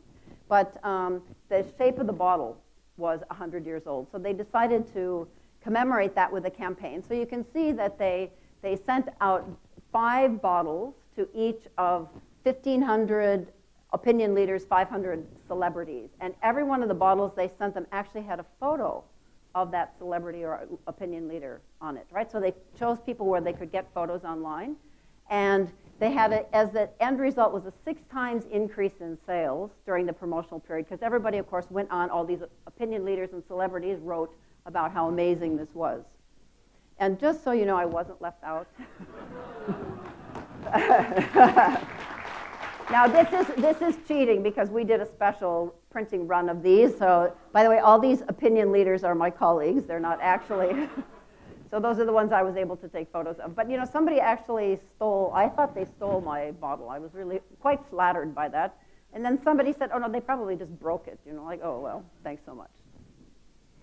So one thing then, you know, is to take this concept of taking a product and turning it from a product into my product. I want to share now an example of a company that's taking a book and turning it into my book. And this is a company. It was originally called Lost My Name. They had one book, which is the one I'll share with you today, called Lost My Name. But they've rebranded, and don't ask me why, but their new name is Wonderbly. And so you can find them online. The only way to buy these books is to go online. So here's what you do. So you go and you fill in the first name. By the way, I'm not advertising them, but it is a fixed price. I believe it's $43.99 or something like that in Singapore dollars. You can pay in Singapore dollars, but it's a fixed price and shipping is free. So no matter, you'll see, no matter how long the book is, the same price. So you put in the name and decide if it's going to be for a boy or a girl, and you click Create Your Book, and you have a chance to see the book as an e-book first. So I want to share how this works. So this is you can see the little girl who lost her name and the little boy who lost her name. So one of my colleagues ordered me this book, right? So the little girl who lost her name. And it's a story about a little girl. She wakes up in the morning, and on her wardrobe, where her name usually is, it's missing, it's blank. So she's very upset. And she decides she has to find a name. She can't have no name. So she goes out on an adventure. And the first thing that happens to her is she meets a lion. And she's a bit scared of the lion at first, and then she starts to cry. And the lion says, what's wrong, little girl? And she says, I lost my name. I don't have a name. I have to find a name. He says, well, just calm down. Don't worry, little girl. You can have the L from my name. I'm a lion. You can have L. She goes on a little bit farther, and now she meets an imp. And the imp is being quite naughty, and so this is fun. She plays around for a bit, and then she says, wait, I'm actually quite sad. And the imp says, don't worry. You know, you can have an I from my name. She goes on a little bit farther, and now she finds a squid, and the squid is all tangled up. She helps the squid, and the squid says, thank you so much. You know, you can have an S from my name. And finally, probably no surprise, she meets an aardvark. And the aardvark says, oh, what's wrong, little girl? And she says, I lost my name. He says, don't worry, there are 2 A's at the beginning of my name. You can have one. So now she goes home. She's very happy. She goes back to bed, and she gets in her bed, and she looks up at the wardrobe, and there is her name, Lisa. All right? Very cool. Now, what my colleague didn't know, my given name is actually Elizabeth. Elizabeth gets a much better book, a much bigger adventure, right? And in fact, there are 2 E's in Elizabeth. So first I meet an eagle, and then I meet an elk, right? Because you imagine reading this story to a kid. What, another eagle, you know? And I then thought, well, I ordered Elizabeth for myself, and for my husband, I ordered Joseph. By the way, he's never been allowed to touch this book because he even says he's never been allowed to read it, but that's true, so I don't mind. So Joseph also has an E in it. So they asked me if both these books were going to the same household, and if to prevent arguing over the letters, I would like yet a third thing for the E, and so we chose elephant. Right, so very, very inventive. And of course, every book arrives and is unique for that child. So they, interesting story, they actually launched in 2014. It was a group of guys, they went, actually it's 2 Israeli guys and 2 guys from the UK, and they went on Dragon's Den, right, which is a TV show that gets funding for startups. And they won £100,000 on Dragon's Den. And by January, they had sold 132,000 books. They still had only their 100,000 of funding, so by April, that had grown up to 500,000 books. By the way, primarily in the UK or in Europe. By June of that year, they suddenly attracted the attention of Google Ventures, and they got $9 million, which has changed their life quite dramatically, you might guess. They just signed an arrangement with the Roald Dahl estate. And so they're now taking like Charlie and the Chocolate Factory, the Roald Dahl stories, and those can now be told with the child, and the child being part of the story. So that's, we're still seeing that coming. I'll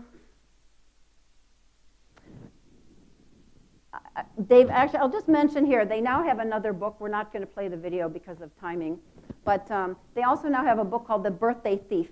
And you give the child's birthday, and of course then it's a story about the birthday. And the birthday disappears, and of course there's a little adventure to get the birthday back. So think about this now. Think of the data that they're getting. Right, so they start out with just the name of the child, and they find out if these 2 children are in the same household, whatever. They're starting to build a profile. Right? I mean, it sounds kind of creepy, but it's true. They're able to start building a profile. Now they get the birth date. And you know the birth date's going to be the same next year. There's a great opportunity to market once you know the birth date of the child. Right? So we see more and more very interesting things from these guys. The third example I want to share is very interesting. I must say, I hate the idea of digital marketing.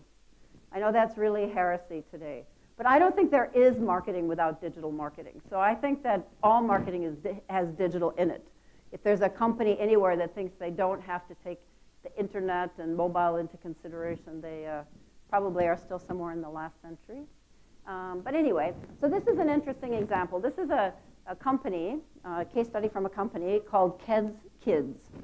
And Keds are shoes, right? They're like rubber-soled, canvas-topped shoes. Right? You guys know Keds?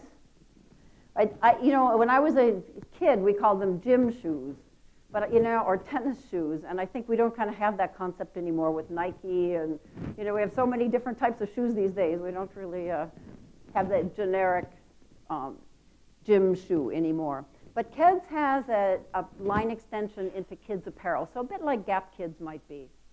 Right? And so what they would do is every year, 3-4 times, they'd send out a catalog to all, they had a loyalty program, so all the catalog would go out to all their members and show the new collection. And they came to their agency and said, you know, it's really expensive to print and send out this catalog. So we actually have a new idea. Can you just send a postcard out to everybody and tell them to come into the store and pick up the catalog, that the new catalog is here and to come into the store? Well, thank goodness the agency said, this is the stupidest idea we've ever heard. Why is mom going to drive all the way down to the store to pick up a catalog? I mean, she has many other places to shop. Doesn't need to have Keds Kids. It's not like the only store anywhere around, right? So they said, why don't we think about this in a little bit of a different way? So they said, we'll start with a postcard. We don't have a problem with that. We'll start with a postcard. We'll send a postcard to everyone, but we're not going to tell them to come into the store and just pick up a catalog. We're going to ask them to go to our Facebook page and design the cover of the catalog. In fact, they can put their own kids' photos on the cover of the catalog. They will say which store they want to go into to pick it up. And their kids will be the stars. I mean, the inside of the catalog will be the same for everybody, but on the cover, it will have the kids' photos. So here's a little video that explains that. We created a campaign for a fashion brand for kids. We wanted to take their existing customers in the real world and we wanted to migrate them to the fan page of the brand. We created 15,000 catalogs of the new collection that every mother could get in the store that she chooses, but her kids will basically star on the cover of the catalog, and she will also write a personal message to them.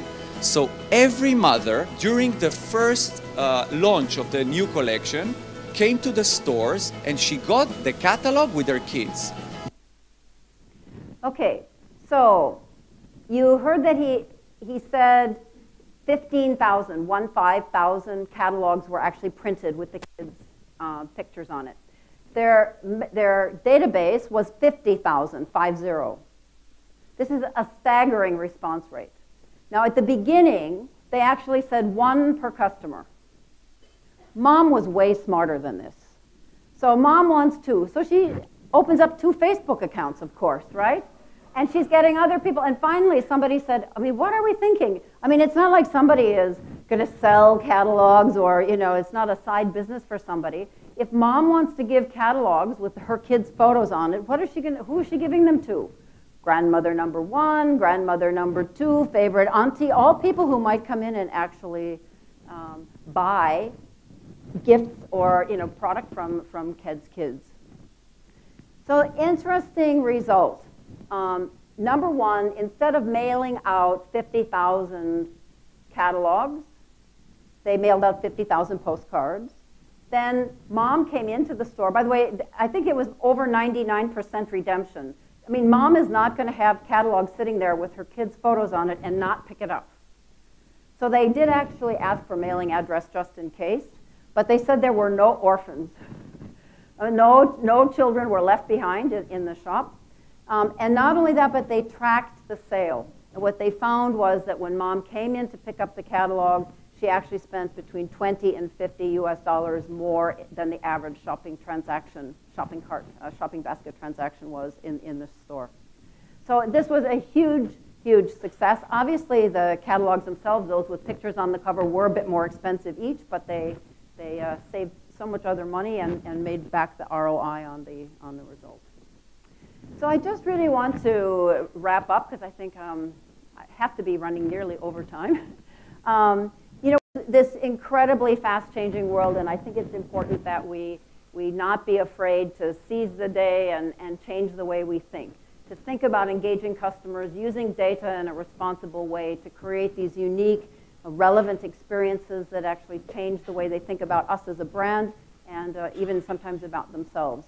I have to say the journey's not an easy one. We see companies, very rarely is there one campaign that everybody says, wow, we discovered it. By the way, if there were one campaign answer and everybody just had to do that, none of us would need to study marketing. So fortunately, there's not just one answer for everyone. But I encourage all of you, have a passion for engaging customers, embracing the new world, and doing things in new and different ways. Make sure that you're really courageous and committed to take that first step. It can be quite different for many companies to think in these new ways. And finally, keep the long-term view. Yes, you'll have some hiccups along the way.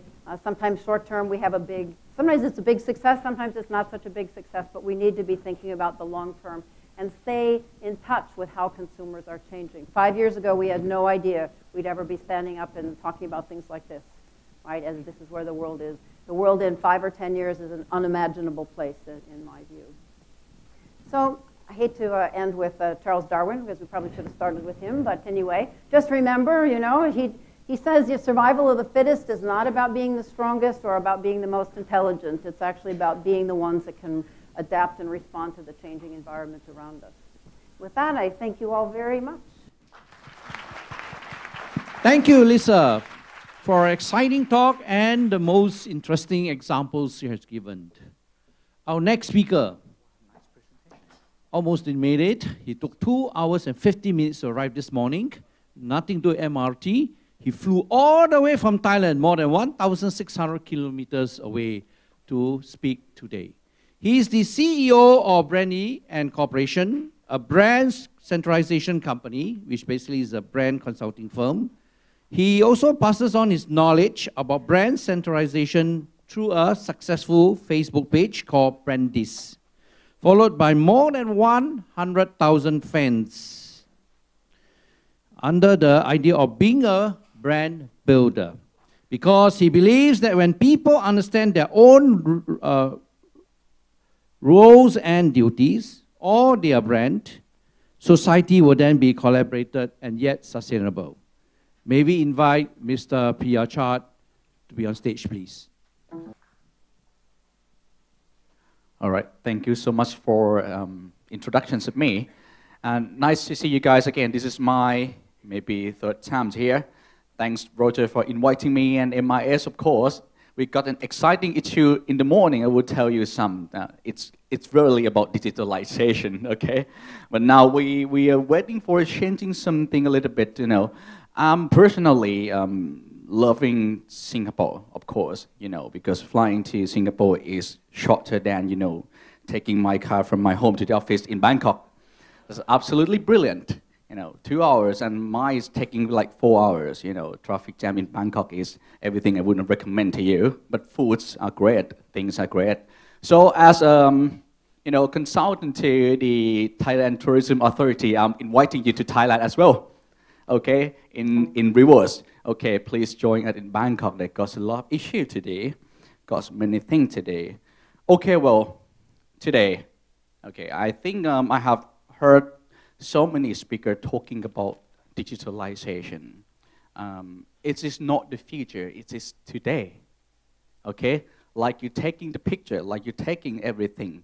Right now, I'm not sure whether Nikon or Canon still be here without digitalization, but this is true right now. So the way we engage is quite different. I mean, in terms of knowledge, in terms of practice, is totally changing. And somebody who got a digital native mind will overcome these obstacles, but some will struggle in the way how to utilize the digital effectively. So let's introduce myself more again, just in case I think not many people know me in person. Okay, so I'm working with Brandy Corporation. We believe in brand centralization. We not believe in building only brand image or even, design the logo. We believe in terms of brand-centric transformation. Every single thing in your company should be driven by the brand, where the value associated. So people in your team should engage to the brand to know what they try to achieved by the purpose, not the money they get paid. Things to deliver to the customers, not only to satisfy them, but having some good impact to the community surrounding to them. So that is me and my company working on that. And the second, as they told you before, I have a page, Facebook. Everybody got a Facebook, of course, called Brandist. Brandist is a term, means brand builder. Clearly, I think today we're talking about marketing, absolutely, but building a brand is somewhat believing in your potential, believing in individual. So everybody here as a brand, I know the next topic we'll mention about personal branding. I wouldn't go in details, but you guys are brand. So when it becomes a brand, you know exactly what you do. You know your responsibility. You know that you need to release your potential to finish things not only from the task, but to achieve the purpose.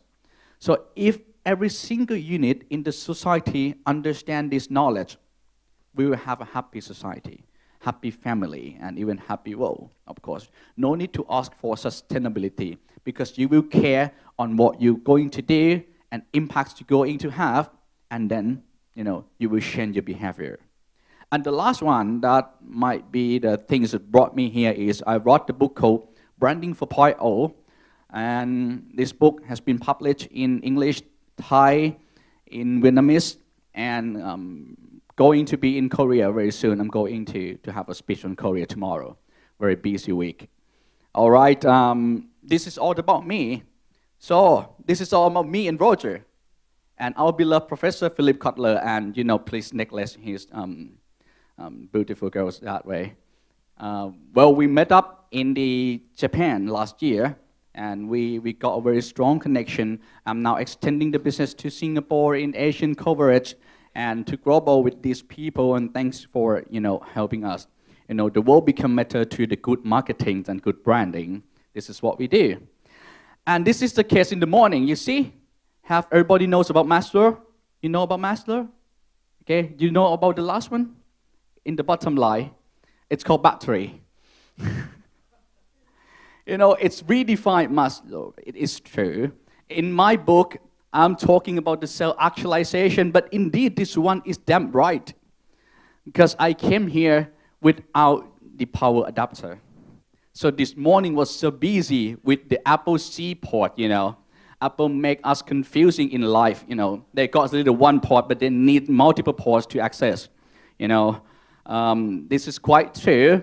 Without power, I'm sacrificing myself, I haven't eaten anything in the morning, so food and safety is, above this. So battery is everything right now.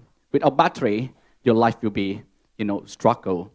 So, just in case, prepare your mobile phone, prepare your adapter, so that it wouldn't bother your life. You can go to your self-actualization with the battery, okay? That's history in the morning, and thank you for the MIS staff. They are so helpful. You were kind to me and the team. So this is, in fact, it is an evidence that really tells you that we are already in the digital age. And in the digital age, you are surrounded by this. I call this digital mobile devices, including, your mobile phone, your wristband, your headphone, your Bluetooth equipment, so many, lots of things. In prediction from the WEF, 2020, you're gonna have these kinds of digital equipment for person, more than 7 equipments. Right now, how many people have more than 2? 2, okay. See, somebody wasn't raising your hand, but you're taking a photo with 2 mobile phones, okay? Well, it's clear, it's a fact. So this is a tool that changes the way we engage, because it's really helping you to easily connect to each other. With this tool, distance is meaningless. You can connect to the people in the US, you can connect to the people in Thailand. It seems like I am in Pattaya. Pattaya? I can talk to my families, I can talk to my friends. I wasn't feel like I'm in Singapore. Because this, helping us to reduce the gap, helping us to have more connected. And this is true. The digital mobile devices will have an economic impact, as the highest disrupting technology. And you can see that the desire to connect to the internet anywhere is the strongest drive in terms of technology. The economic impact is the highest. The other technologies will be down, as you can see. This is right now happening, okay?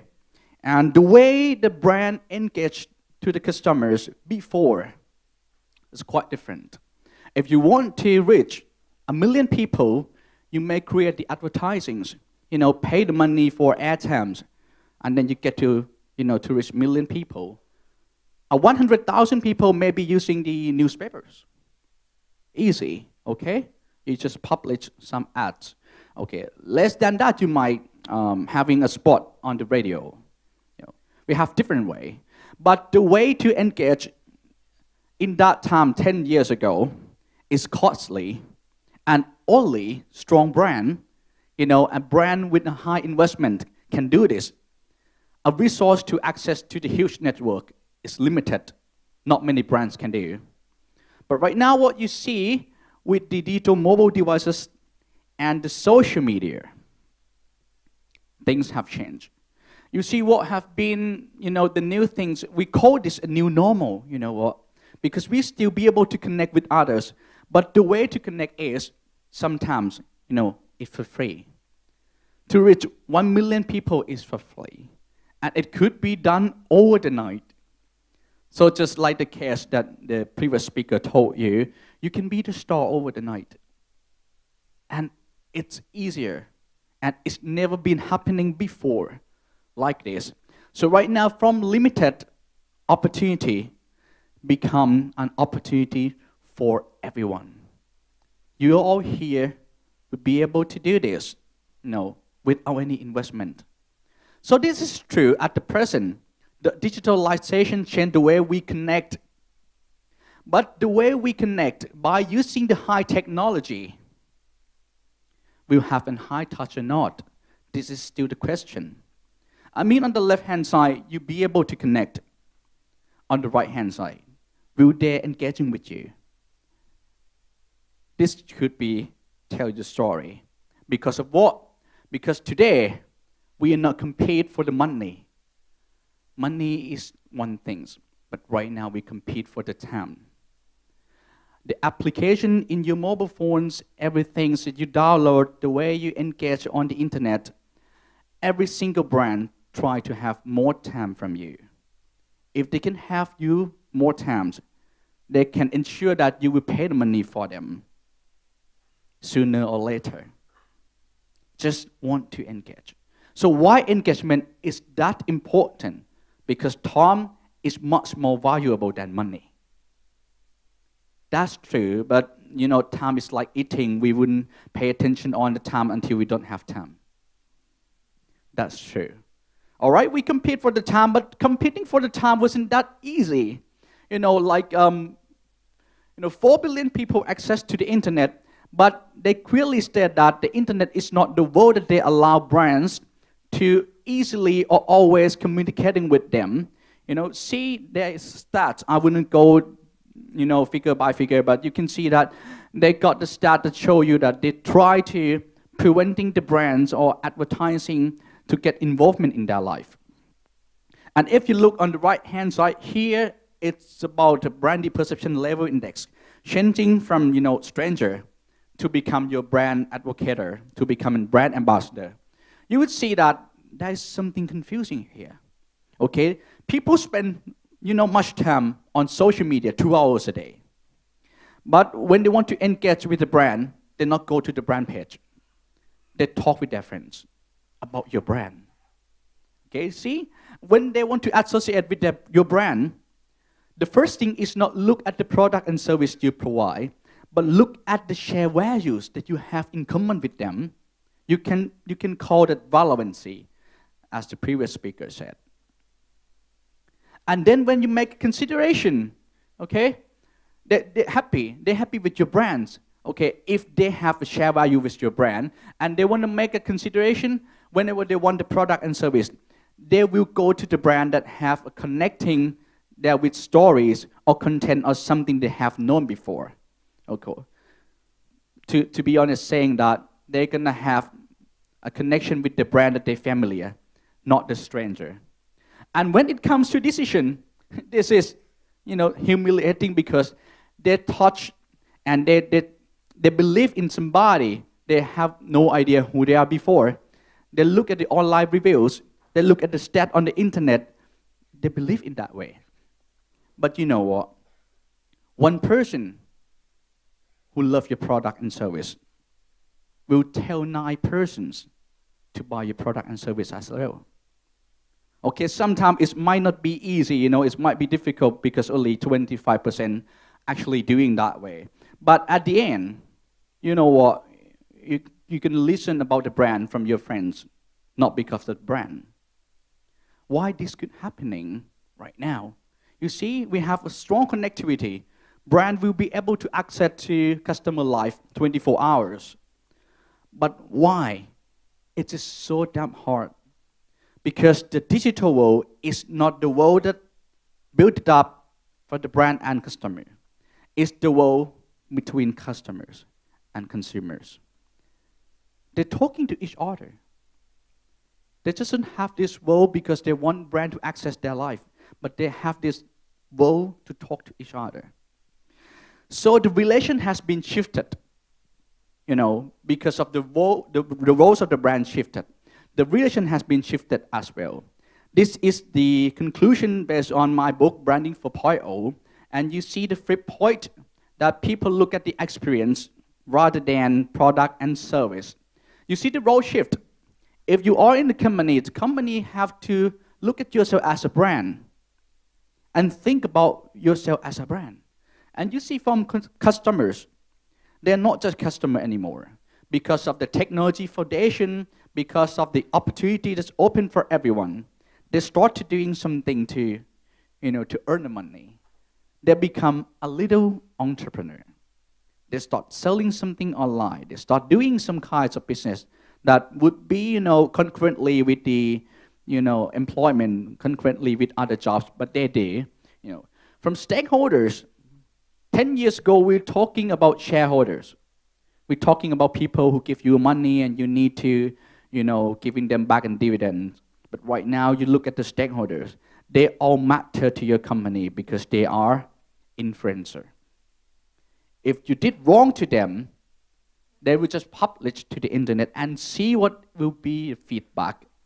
And preventive is much better than let the situation happen and you take responsibility.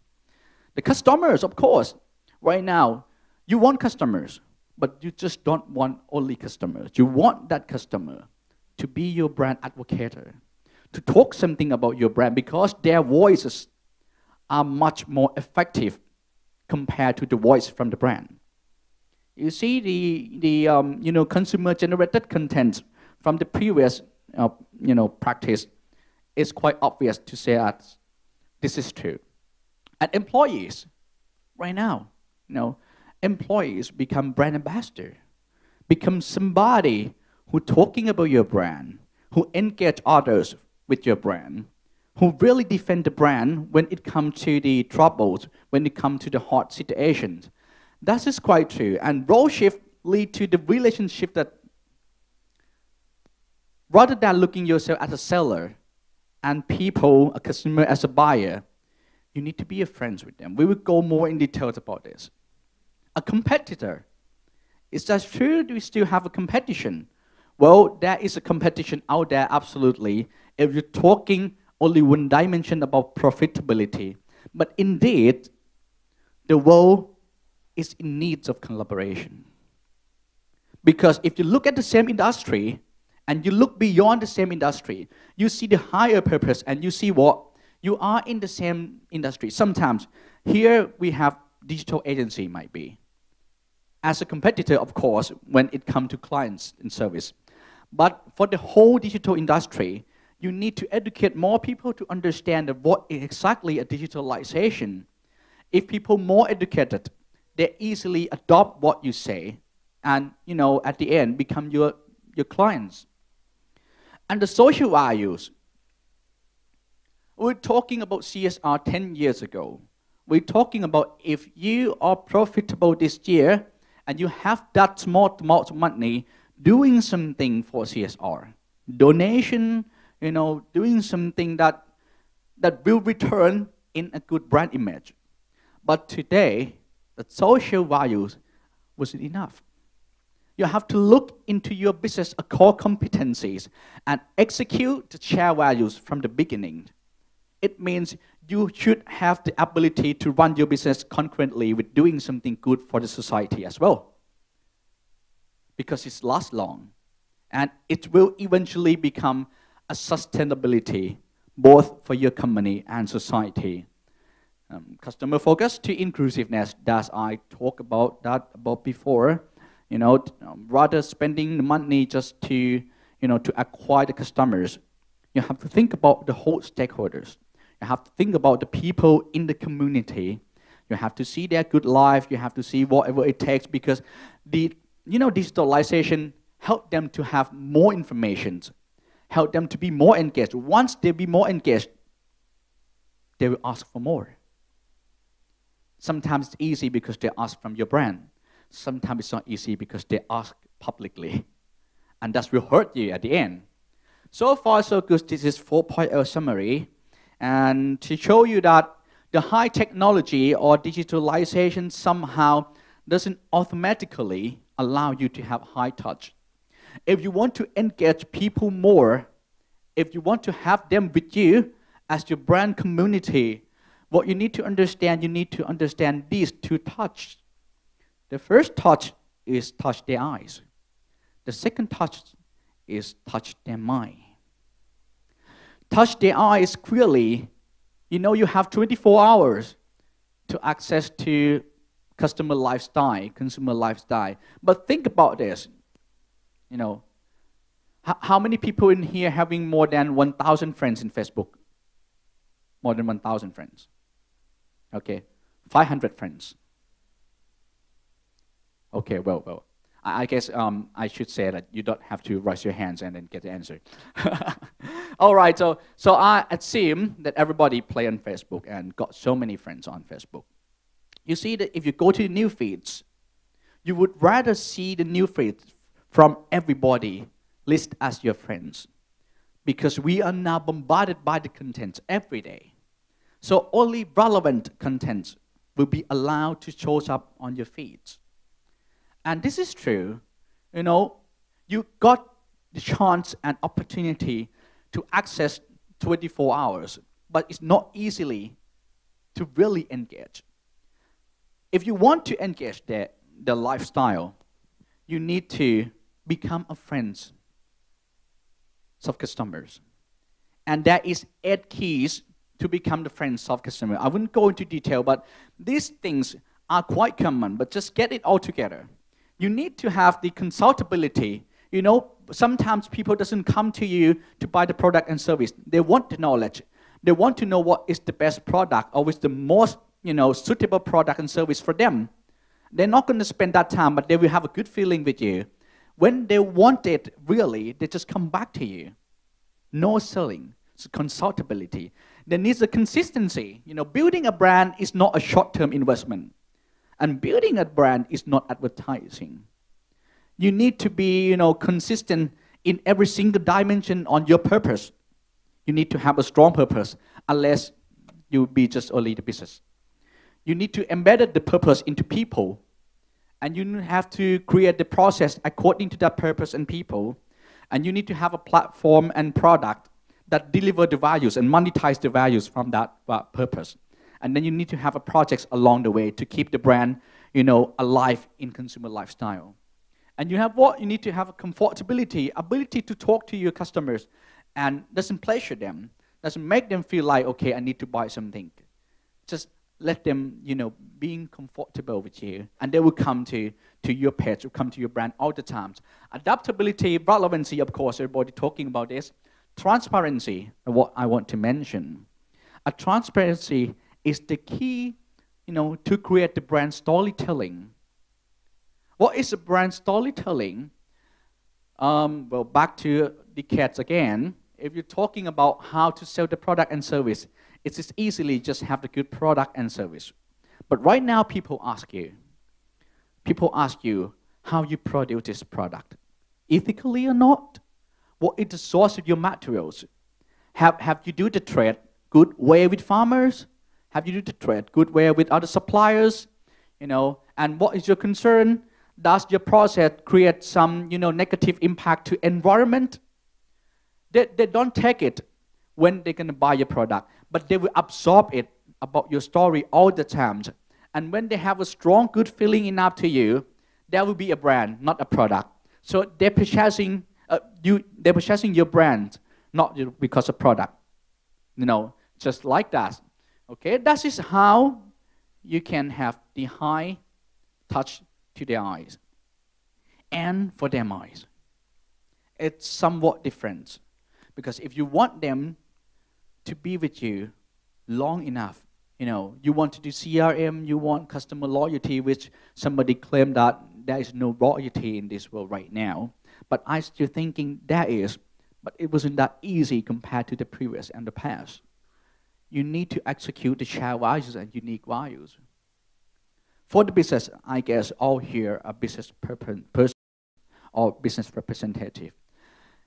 Building a brand and marketing is quite different, because marketing is the tools that help you, to sell more products and services, and help you to achieve the, corporate profitability. But building a brand is somewhat you create another purpose of your company.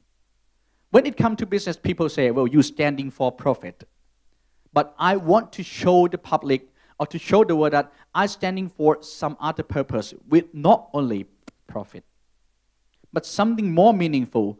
I call this a shared values. And only shared value wasn't enough. You need a unique values to monetize that value and become, a business achievement. And you could understand this model clearly when it comes to startups and, digital entrepreneur business. They're creating the value first. They're talking about how their business can do a betterment for society, for people, how they resolve the existing problems smartly and, in more effective ways. And then if people agree with that values, they start to think about business model, how to monetize those values, how to make the money from those values. And this is true in the sense of examples today, and it will become more intense tomorrow and next tomorrow. And this is how I suggest that in digitalization, engaging people is not automatically obtained. You need to understand how to touch their eyes and how to touch their minds. And finally, the goal is clearly. If you look at the Maslow hierarchy, you would see that everybody tries to seek for the self-actualization, and no matter what self-actualization is, they want a good life. Everybody wants a good life. And to have a good life, you need to understand that not all technology is a matter to your brand. You need to be selective. Choose the right one, which technology would be fully adapted to your brand, and use the technology to touch with customers. And if this combine perfectly, you will have high trust from the consumer back to you, and all in combination will create a good life in the end. So that's what my speech today, and I hope things will go a little bit faster because I think we're running out of time. Just to give you, we have a three stages of building a business. First, you want to be different. Building a business, you want to be different so that you could, catch the eyes. After that, you want to be competitive. You need ability to be competitive in the market. But, sooner or later, you're talking about sustainability. You want your business to last long. And if you want your business to last long, what you need to care first is not your business. You need to create the last long ecosystem. And that ecosystem, because of your effort, will help you become a sustainable brand and business. Thank you for having me today. Have a good time. Yeah.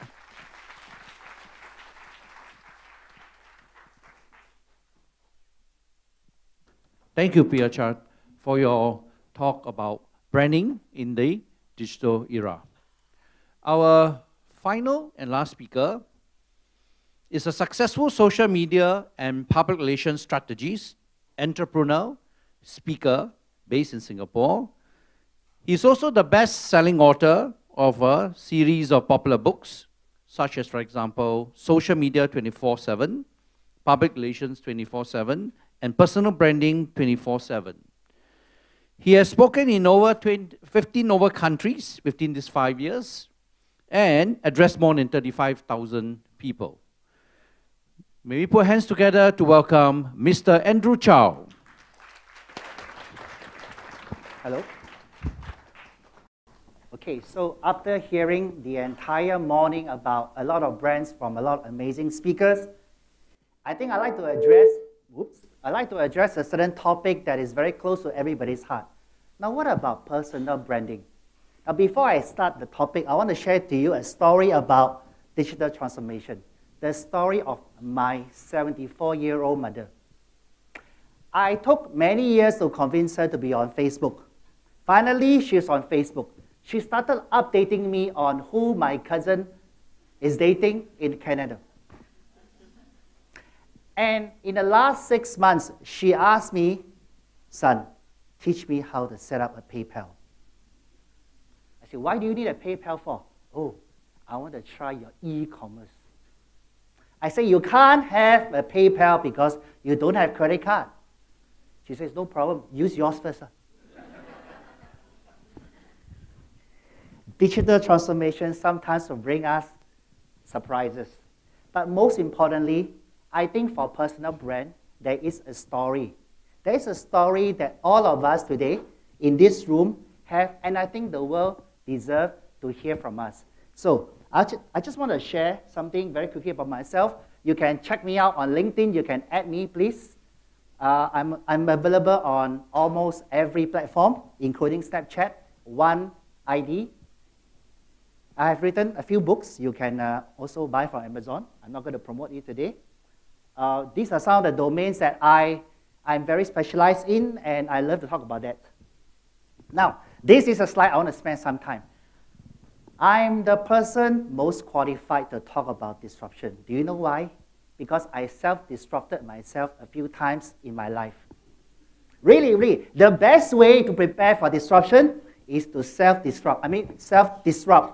Okay, self-disrupt, it's important. I started my career after my army as an intelligence officer. So actually, I'm quite intelligent. I work for MINDEF. I can't tell you what I do. It's very classified. And after that, I got sick of the civil service life, and I joined Kodak. During those days, Kodak was #1. Who has taken a picture using negative before? Well, you guys have been around for a long time. There was one time I do a talk in NUS. Who has taken a picture of negative? Nobody put up their hand. Everybody is so young, right? It was fantastic. Kodak is a sad story. And it was at Kodak I met my first mentor. Andy, are you still around? Andy. All right. Andy is someone I met 26 years ago. He's still my mentor. In 1997-98, there's a very, very big event. Anybody remember?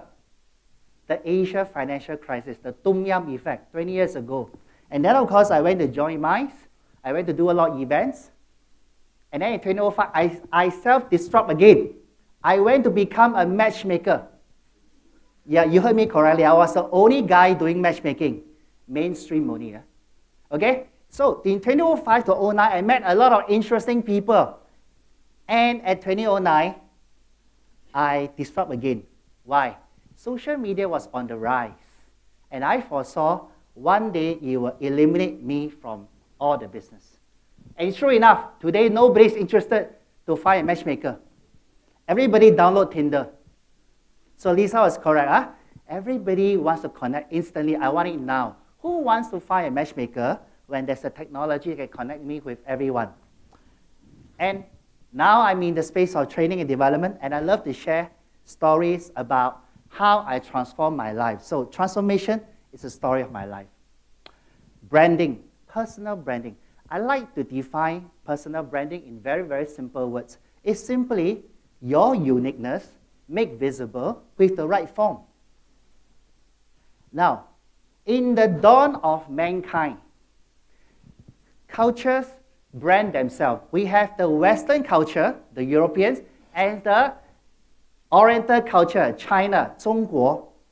Two main cultures were trying to brand themselves and they connect. So there was a rise of Renaissance and all these different periods. They are fine. They are fantastic branded culture. Next, in about the turn of this century or the last century, countries go in and brand themselves. They brand themselves by occupying another country, by conquering another country, by declaring war on each other.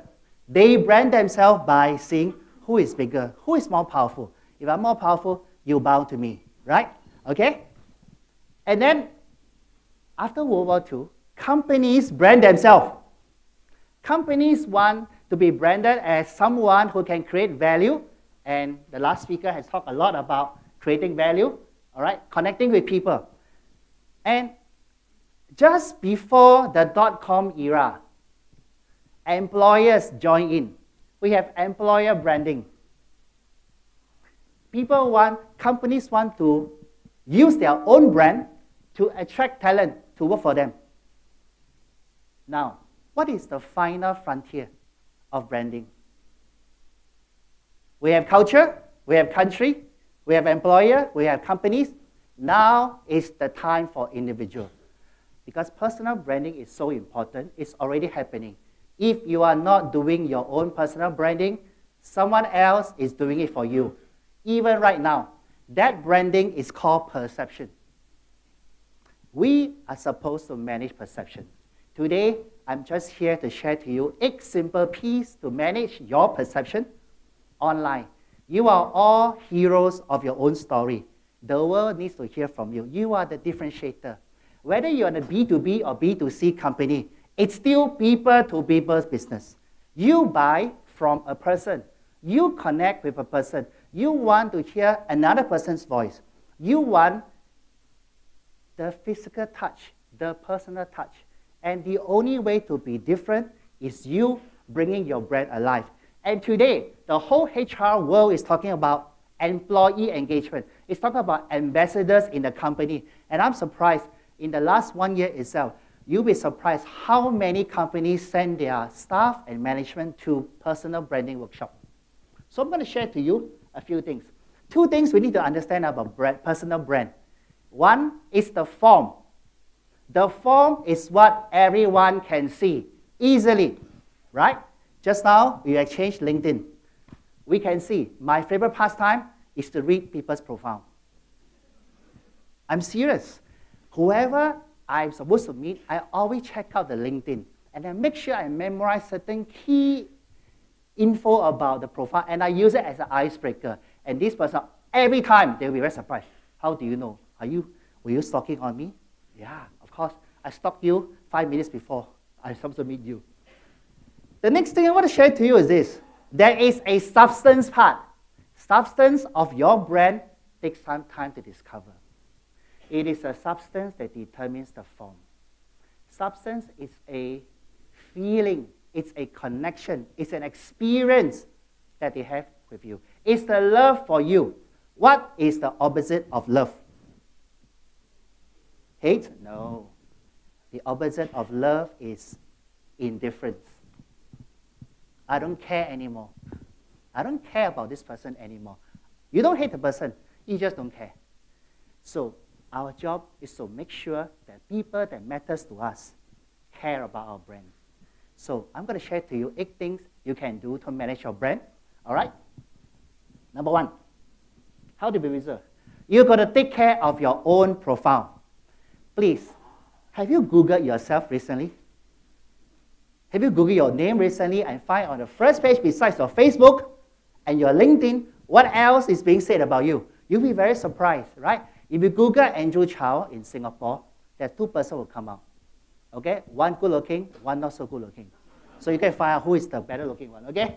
So You have sites like, have you ever asked yourself, I have so many social media accounts, can I go to one place and I find all the account of the person? There is a site called About Me. All right, About Me is very useful. It's still around. All right, this is my account. All right, all the icons are behind. All the icons are actually below, so you can see it. But there's another one. That's even better. If you have Star phone today, you just have to call Andrew. All right, but please don't call me right now, okay? Please don't call me. So, and I'm very thankful for One Smart Star because anywhere I go in Asia, people can connect with me. They can contact me. They can choose how they want to connect with me. When I was in Malaysia partner, Adrian.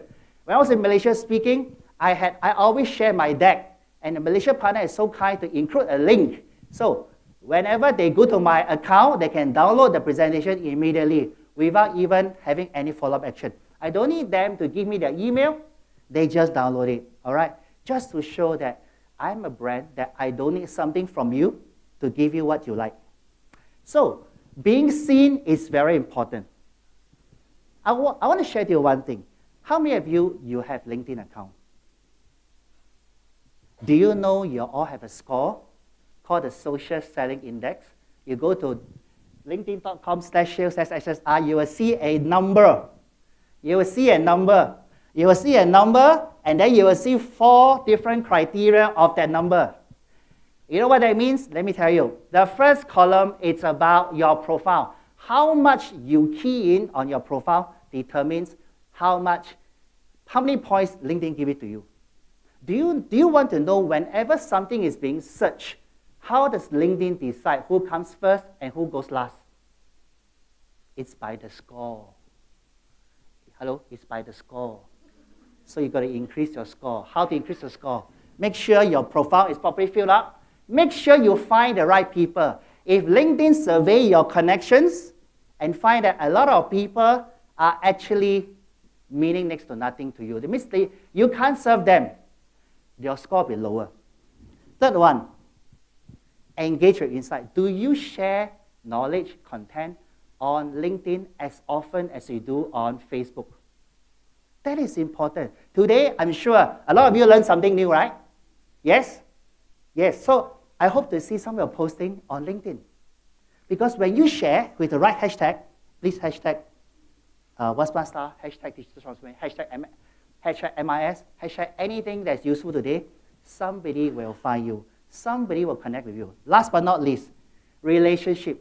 When someone sends you a message, do you take 1 year to reply? When someone likes your post, do you click on their profile? When someone asks you a question, do you take 3 months to get back to them? All these things helps a lot in your social selling index. So don't take LinkedIn differently. By the way, LinkedIn is not a portal to look for a job. Although it is made that way, now it's for sales. If you sit in my workshop, I will tell you how to find these people. Okay, but not today. Okay? Number 2, the second P. First was profile. Number 2, manage people and info. How many tools do you use here? If my phone is lost, if somehow everything is erased, I can recover back instantly because I back up everything. A lot of you are taking pictures, right? Right now, I can tell you, you will never ever find that picture after 3 months. You want to know why? Because there's no way you can index it. Evernote. I take pictures with Evernote and I continue typing my notes. I just have to tag digital transformation, One Smart Star. I found it. In future, when I call out this name, this note that I'm taking will be out, including all the pictures you have taken today. We use technology, but we don't use it intelligently. Manage people and information. Do you want to save time posting on information on all your social media? Buffer is cheap and good. It's actually good and it's free. All right? How about posting? Do you want to post? Amazing content? Download this app, RIPL. All right? I don't know how to pronounce it. Okay? I think it's RIP. It's an amazing app that you can do to manage content. Manage your partnership. That's the third one. Manage the crowd, manage the network, manage the tribe. A lot of us have a lot of contacts. We are everywhere. You need to collate them together. You need to classify all your people into the following groups. How many of them are your mentors, your coach, your peers, your advocates, your friends, your follower, your passerby, your followers, your stalker, plus your enemies? All of them are included. I hope you have only 1 or 2 enemies. Because if you have 10 to 20 enemies, you're in trouble. Your enemies are very interested in you. I'm very, very sure. They are the #1 stalker. But you know what? You need to manage all these people, and you need to be able to tag them accordingly so that when you call out these people, you know who to connect. Your tribe is the most important asset in your personal branding. Do you want to connect with customers easily with video today? You can try Boom Boom.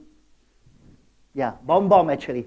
Bomb is very interesting. You can do any video, and sometimes you go to the landing page. This is to create a landing page. It immediately connect, immediately have lead generation, and immediately build your database. So if you're in some form of marketing, every one of us here is a marketer. You are a marketer first, then a dentist. You're a marketer first, then a speaker. You're a marketer first, then a lawyer. Why do I say that? 80% of the business is about marketing. But why are we not doing great marketing? It's because we don't understand branding. So Pia, I'm just selling your book for you. All right? Yeah. And after that, after you buy his book, please look for my book. Okay? All right. Number four. You've got to master this art of managing publicity. Managing mainstream publicity. I know a lot of you heard, oh, mainstream is so old school. You know, why do we mainstream? Let me tell you something. Traditional PR give you the authority. Social media PR only give you authenticity. Why do I say that? Now, which you would like to hear? You know, oh, Barik, if I tell you, you know, Barik, I saw you on Channel News Asia. You look great, man. Will you be happy? Of course you'll be happy, right? But Barik, if I tell you, you know, Barik, I saw a hidden video about you on YouTube. You will be very, very frightened. Which one do you want to be on? The authority still lies in the mainstream media, because whenever you have a big news, when the news didn't broadcast, it is not confirmed yet. Until today, it is still true. Until today, mainstream media still has the publicity.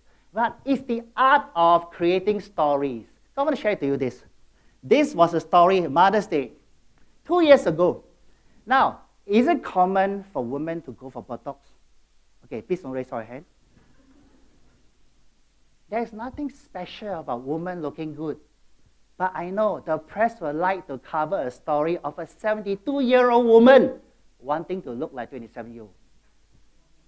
I asked my mom to go for it, and I got a nice write-up on a Mother's Day present.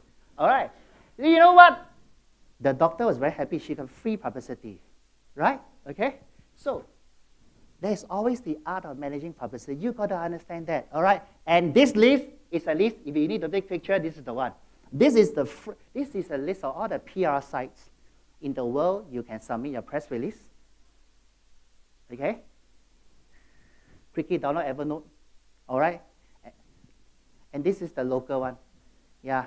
Judy, where are you, Judy? Yeah, Judy, we're very happy. Judy for SPH. All right, just go to her. Okay, so this is a list. I think it's still valid. And don't forget, online publicity is about SEO backlink. SEO, on-page SEO, it's only telling Google who you are. Off-page or off-site SEO tells Google how credible you are. The more backlinks you have, the better. Make sure that a very famous blogger talk about you and link back to your site. Make sure you submit your site to credible sites so that it can link back to your own brand, your own company brand. It's very important. Number 5, we have to all learn to be an author. There's nothing great today to be an author. All of us can have e-books, and all of us don't have to be a traditional book writer. There's so many options today for you, right? You can type 10,000 words, and have a book on Amazon, on Kindle, on Audible. You know, last month, I gave my sets of books, 3 books, 1.5 kilo, to my niece to reward her for doing well in PSLE. She's a very good reader. I think she's the top in school for essay writing. And she looked at my book, Uncle, got soft copy or not? And then I realized today, books become a PR item. You look at a lot of bookstores today, all right, it's a ghost town, really, all right. So every industry is being challenged. Today, we have to be an author, but we had to do it differently, digitize it. Next one, I'm coming to the end, public speaking. There are so many things you can join. Your stories. Let me tell you a story.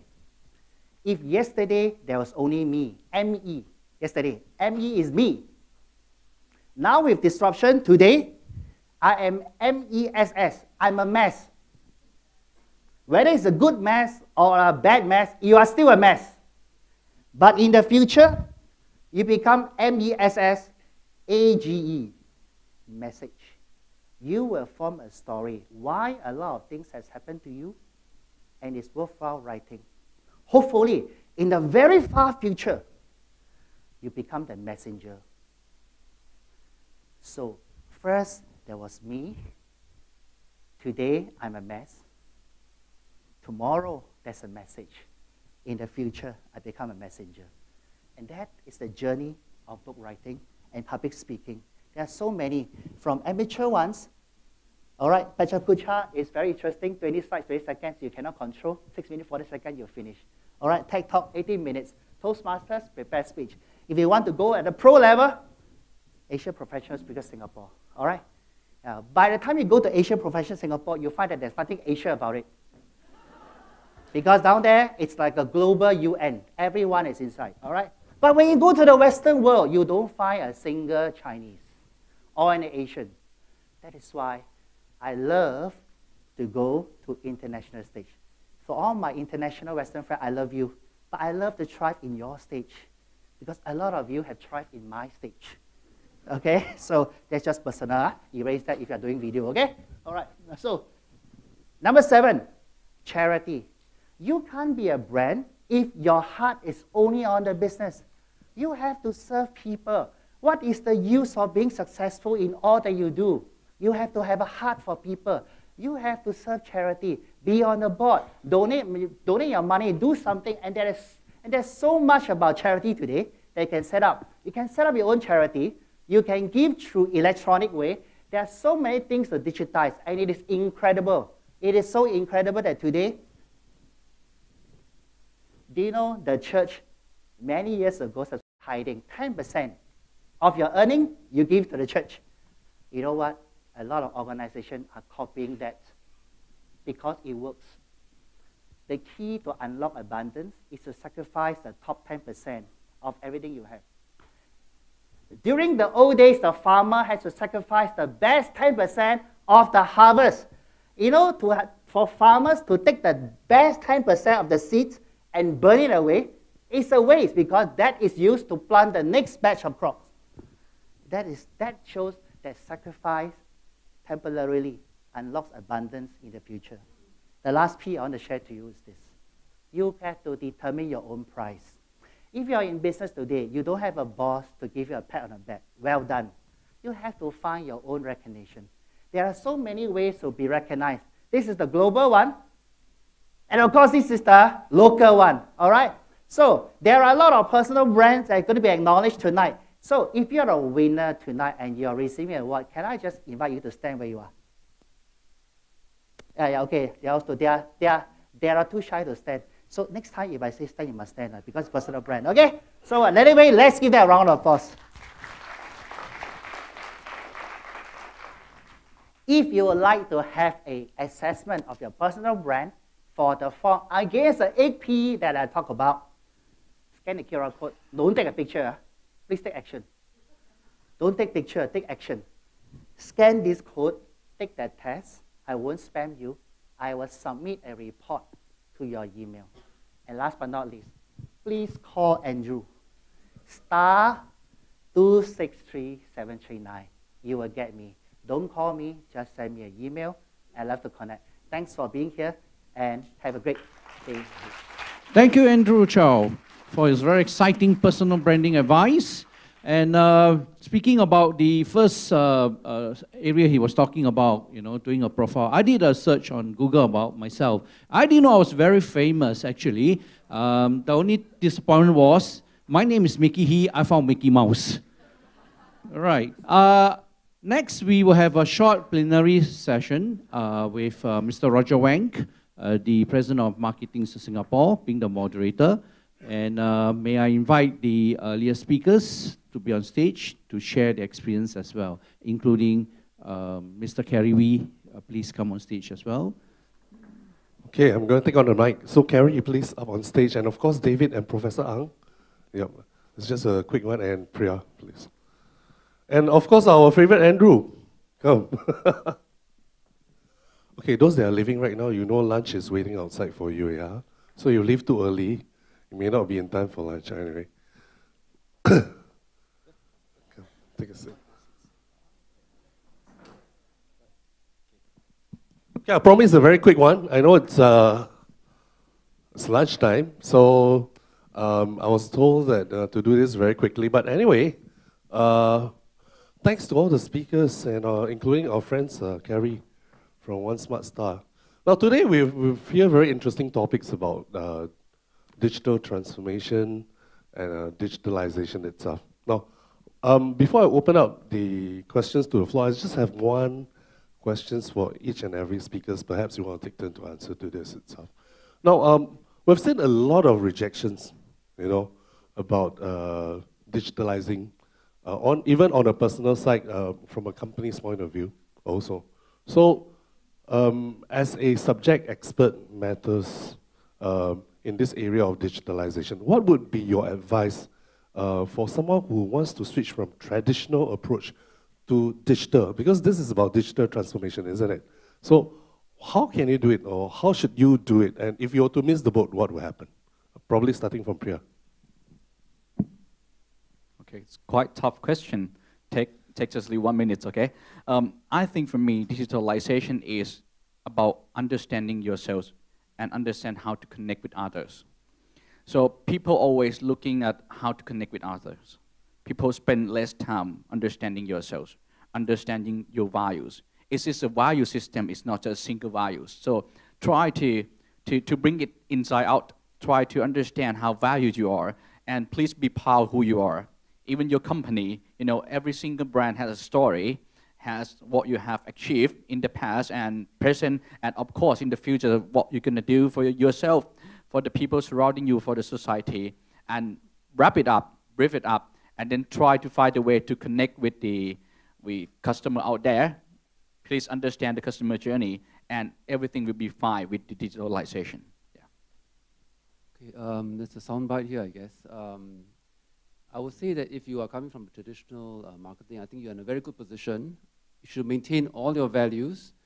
The one thing that I think that digital can offer a lot, which the traditional cannot, is analysis, measurement, counts. You should be asking all, and I mean all the hard questions regarding analysis and counts. Count all the responses, measure how people react, they respond, what do they do.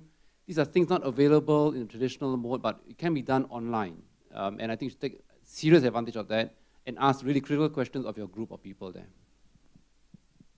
I will say from our experience, the difference between the traditional marketing and the digital marketing. Before, when we used to do business, we were concerned with the professional people, talking with the people dealing with the billboard, with the newspaper writing. Today, it is very important to understand every single person, he has something to say. We can learn from him. He's participate in the digital marketing.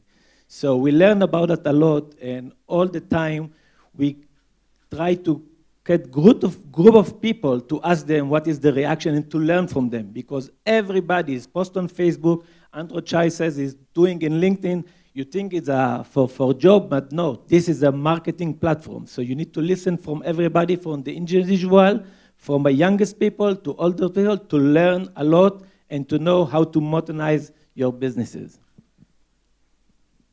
Well, you have heard from my co-founder on the engine technology. I think in Asia, or rather in Singapore, it's about implementation. You have heard, you hear a lot of things. I guess the stuff is about how you're going to embark and implement those technology and knowledge that you acquire. Like for us, One Smart Star Asia, when we gather about what can be done, but good technology sometimes can't sell. You need to have good strategic partners. For example, today, with MIS, we plan to have an acknowledgement, MOUs, strategic alliances, and then with QBE Singapore, we have a partnership with QBE. So what we're saying here is that when the clients subscribe to us, we actually provide them bundle services, and something that they have not thought before, or is too expensive to embark on. So with this kind of bundling service that we put forward to home office, individual, SMEs, and large corporation, this become possible. So this is about implementation, about getting started and getting on the way. Like what Andrew said, me, mass, message, and messenger, right? So I think that's the key message when we embark and implement here in Singapore. Okay, I think I have the mic. Okay, mine is very simple. It's not a technology, it's not a digital technology. It is managing the effects of technology. Because most of the time, it's easy to learn something new as a skill, as a knowledge. But to convert that into an attitude, it's very, very challenging. I like to share 3 V's with you. You've got to manage these 3 V's with digital transformation. The first V is volume. You've got to handle the volume of data coming in. Number 2, handle the velocity, the speed of info coming to you. Number 3, you need to handle the variety. Because info are coming from everywhere, in all shapes and sizes, in different form. You've got to manage all this. And with transformation, you have more power. The crux is how to use that power to convert info into intelligence. I think that is the crux of the whole matter here. Okay, so I take it from the insights, just to summarize that. First, I think through digital transformation itself, you'll be able to enhance value, including branding. And of course, from digital itself, we are able to get analytics out of it. And so that we'll be able to derive something that's meaningful in order for us to serve our customers or our client. And on top of that, how you manage that, okay? So I probably will open to questions from the floor itself at this time. So there are mics on both the aisles. So if anyone from the floor would like to ask our panel of experts on any questions? Anyone? No, if not, then I'm going to throw the next question to the panel itself. And this probably will be my last questions for today. But having said that, don't leave, because we're going to have a very interesting performance, which I think the last I've seen the performance was being done in front of our ex-president of Singapore, Dr. Tony Tan. So he's preparing, so stay on. It's going to be very exciting for that performance. And of course, if you've seen there's a digital backdrop there, we're talking about digitalization anyway, so please take your pictures before you leave, okay? All right, so free pictures to be taken. Now, my last questions for today would be, what is the next level after digitalization itself, or is there one? Or how will this trend stays on? So can you give us an insight towards digitalization? At what perhaps in future itself, what comes after digitalization itself? Okay, well, the day after digitalization, it's like the question when I will ask, what is come after 4.0? Is it there is 5.0 or not? It's actually what we can call the hybrid. The understanding how digital, physical, biological, and mechanical living together harmoniously. In the future, you will see that it will be more intensive. We will have more robotics because of AI development. I used to be in the AI field. I'm an engineer in the background. So I know AI since 10 years ago, but it just, comes up in the public because of robotics become more obvious. And, biological, people get evolving all the time. We become, in Thailand, we have aged society. We have much more people aging than 60 years old. They got something to do with them. Okay? And digital, of course, digital turning as a bridge to close the gap, all of the things. And don't forget that we're living in physical world. We should have to eat. We contact with the people, we talk, we live in physical world. So these four worlds will be seamless, connecting together. And people who understand the new journey that I call hybrid consumer journey will understand how to get people in the right time, right space, as they say. So understanding the future is about understanding the hybrid system, understanding the whole world together. Okay, so let me begin by telling you that I cannot predict what my wife will do. And you asked me to predict the future, so I'm probably wrong here, right? I will say that we're probably having kind of excitement over digital, as well as AI, machine learning, neural networks, and so forth. So we are kind of excited now.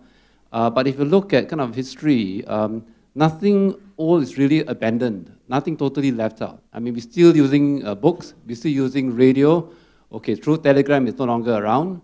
But by and large, we don't really abandon everything from the past. So I agree with Piyacha that we will still have some kind of hybrid. We are probably in an assignment such that we might probably shift back so that we are a little bit more using sort of traditional, whatever's been there before. That is why I said that at the beginning, earlier, that if you are from the traditional marketing, you are in a very good position. Things will, like bell bottoms probably will come back at some point in fashion. When I'm thinking about that, first of all, I'm afraid to call it a future because I'm afraid with what is coming next. I must tell you a short story. Many years ago, when my father came to me and I saw me, it was the first e-fax machine of HP.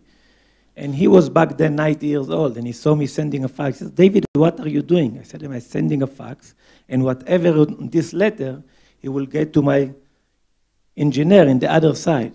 He says, "Unbelievable. Where you are going to do?" And I'm talking about the fax machine. Today, with the future, I believe very soon, and I agree with what the professor says, we will go back because I'm traveling all around the globe. We mentioned we have a local partner in 77 countries, and I'm happy to say that me personal, I have a map in my office. I visited 112 countries already. And I can tell you there is a trend in Costa Rica. You will hear me saying Costa Rica, because they are opening a place in the jungle that you can go there, release your phone, no connection to the internet, just be like 100 years ago. And I believe very soon we'll find ourselves moving to that place because I really feel that we catch to the top. We cannot move more in that technology. Well, I remember 10 years ago when I was in Thailand and spoke about the new things, what is in. A question that I asked the audience, I say, who has got a smartphone, Everybody just stare at one another because those days, 10 years ago, smartphone is like a very expensive device. Today, if I ask you in this room, who has got feature phone in your hand? Who has got feature phone? Old phone? World change. Singapore statistics today, 8.3 million mobile phone subscribers. Statistics shows that 7 in 10 social media server log in on the go. Double the habit of the world. The world probably spend 35% of them serve the social media on the go, but Singapore is 7 in 10. So I'm quite sure in 2020, the number of mobile phone subscribers probably exceed beyond 5 billion. So what does it mean? It means that we have to be in that space commercially to make it viable, feasible, for us to be in there. If we are not in that space because of some unique reasons, then we probably somehow stay on in a mess all the time. Okay? I think what comes after digital transformation is digital internalization. Because I think we have to internalize technology, internalize the path to the future. We have to take stock now before the next transformation. Because if we don't internalize, we are not going to appreciate how far we have done, how far we have progressed in technology. We all need to be good communicators. Let's face it, we have so much technology now for you to communicate. I give you an example. My niece, when she texts me, she just texts me with, are we going this? Are we doing that? And I always reply, hello, I'm your uncle. Please greet me before you send the first message. I'm very particular because all the tools in the world is supposed to make us more relatable, not sending a message. And that is why if you take it as a messenger, you can expect to be fired by SMS. And your employer is not accountable to you. We have to be good communicator. Only internalization, then we can move forward. And a famous CEO once said recently, I am not afraid of robots, AI, thinking like human. I'm more afraid of human thinking like robots or AI. That is very true, right? Because transformation doesn't mean we become robot. We ought to be more human so that we can humanize technology, and that is really about branding. If today is all about technology, then whoever knows the most will win. We don't want technology to be an elitist separator. Because in 20 years, if you don't hop onto the wagon, you know next to nothing. And information is locked up by people who hold and know how to leverage technology. So that is my last takeaway. Well, thank you. I think from the panel of speakers itself, I think you will know that, and thanks, Prof, for validating that fact that traditional marketers like me still have a place for future. Okay, I think let's give a round of applause to our panel of speakers today. Thank you so much. But before we go, I think I just want to announce that MIS is already on One Smart Star solution. And so how can our audience here get onto the platform to view our MIS One Smart Star apps? Okay. I'm sure you have smartphone, not feature phone, right? Who has got feature phone? Don't have. So you have smartphone, right? So all you need to do is go to your app stores, go to Google Play, key the word star phone, 2 words, star space phone, download it, and then you open it. Just now David played the movie, just dial star MIS, or on the UI itself, you can see on the top left corner, you see MIS. You click on it, then you see the profile, the landing page of MIS. Okay, thank you. Now, if you would like that kind of profile, online profile or engagement with your audience, I think Carrie and David will be here even after the conference itself outside. So, yeah, if you like that for your company or for your organization, please approach them. Okay? So, nevertheless, thanks everyone. Thank you so much. We'll go on to our next performance. Please stay on. Please stay on.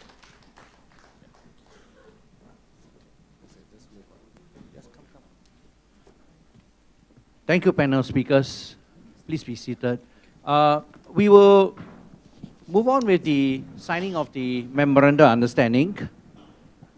The Marketing Institute of Singapore seeks to ride this digital transformation wave so as to enhance its appeal to all businesses today, especially SMEs. This is where One Smart Star comes into the picture as an option for businesses. The Star Phone primarily functions as visual IVR for voice calls, allowing a simple selection of functionality of final destination and executing a call or getting the service by pushing a tab or a button on the customer's smartphone to any social media, online services or form, website, online store. The signing of the Memorandum of Understanding with One Smart Star Asia marks the strategic alliance between MIS and One Smart Asia today, 4th December 2017. Now may I invite Mr. Roger Wang, President of MIS, and Mr. Kerry Wee, President of One Smart Star Asia Private Limited, to be on stage, please.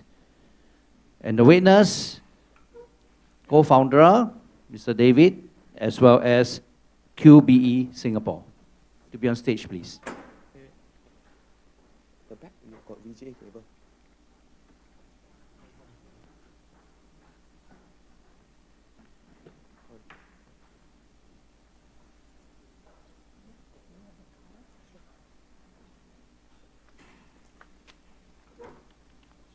You may now begin the signing of the Memorandum of Understanding.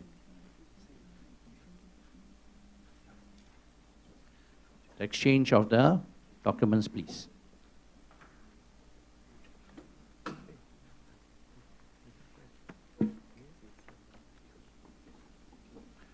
Thank you. Okay. Some photography first.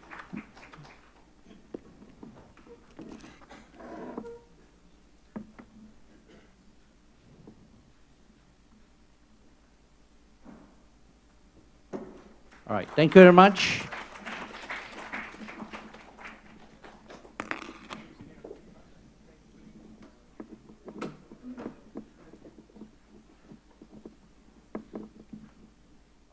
Thank you. Please be seated.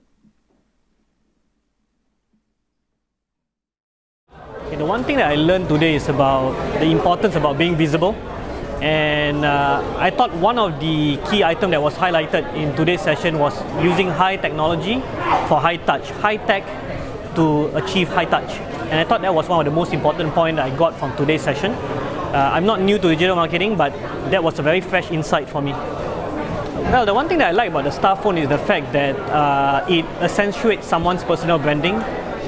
For you to be memorable to the prospect, you don't really need something from him or her. Basically, is she or he needs to get something from you, right? So it's it's a one-stop process to get connected to the people that you are looking for in your business.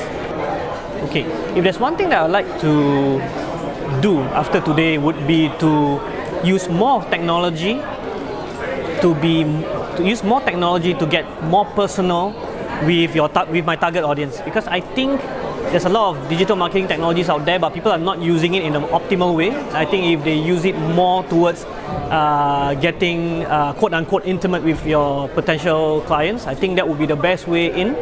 And I'm looking forward to use technology in a more productive way.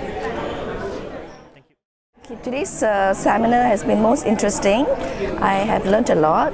I must say every speaker is very entertaining and interesting in their own way. The one important thing that struck me most is the importance of staying relevant in this dynamic world of digital transformation. And staying relevant means keeping yourself up to date and learning. It's a journey, and not just learning but implementing it, and you just have to keep up. Second question is, what's one thing about One Smart Star that you like?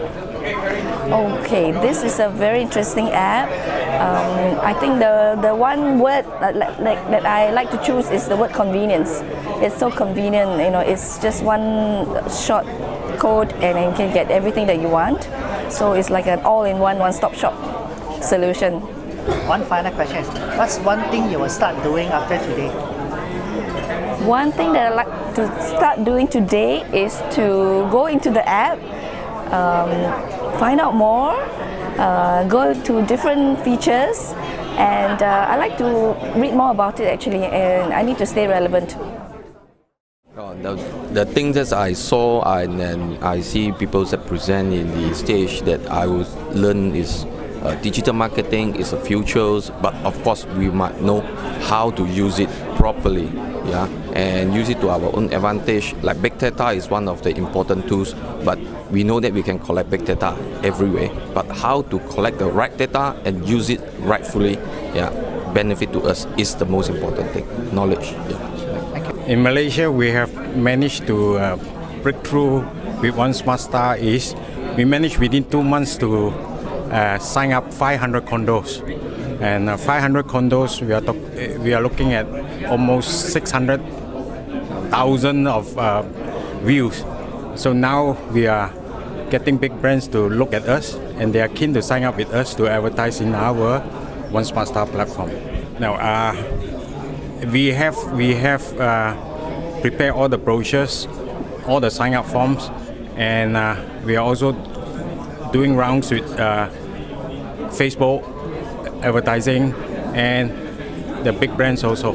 Start OSSN 6776. You can find us there. Thank you. Well, a couple of things that the speakers were giving interesting talk, but personally, one that interests me was particularly from Andrew Chow on the personal branding, something that I knew but did not really pay a lot of attention. So I think it's a good thing that I come to realize that building up personal branding is important. Yep. I think QB is fortunate to be able to meet up with One Star in the sense that they are doing a lot of digitalized initiative, which is very important for branding and marketing. And in QB, we actually have developed a lot of SME business, also doing a lot of research work. And we do understand the insurance requirement of the SME and how to approach them. It is a big question that's always in my mind. I think with the one-star approach, it opens up and make it much easier for the SME to know us better. The key takeaway probably you should understand what is the future requirements of the digitalization, and QB is also a company that should move a lot into that area because it's going to be the future world of insurance marketing.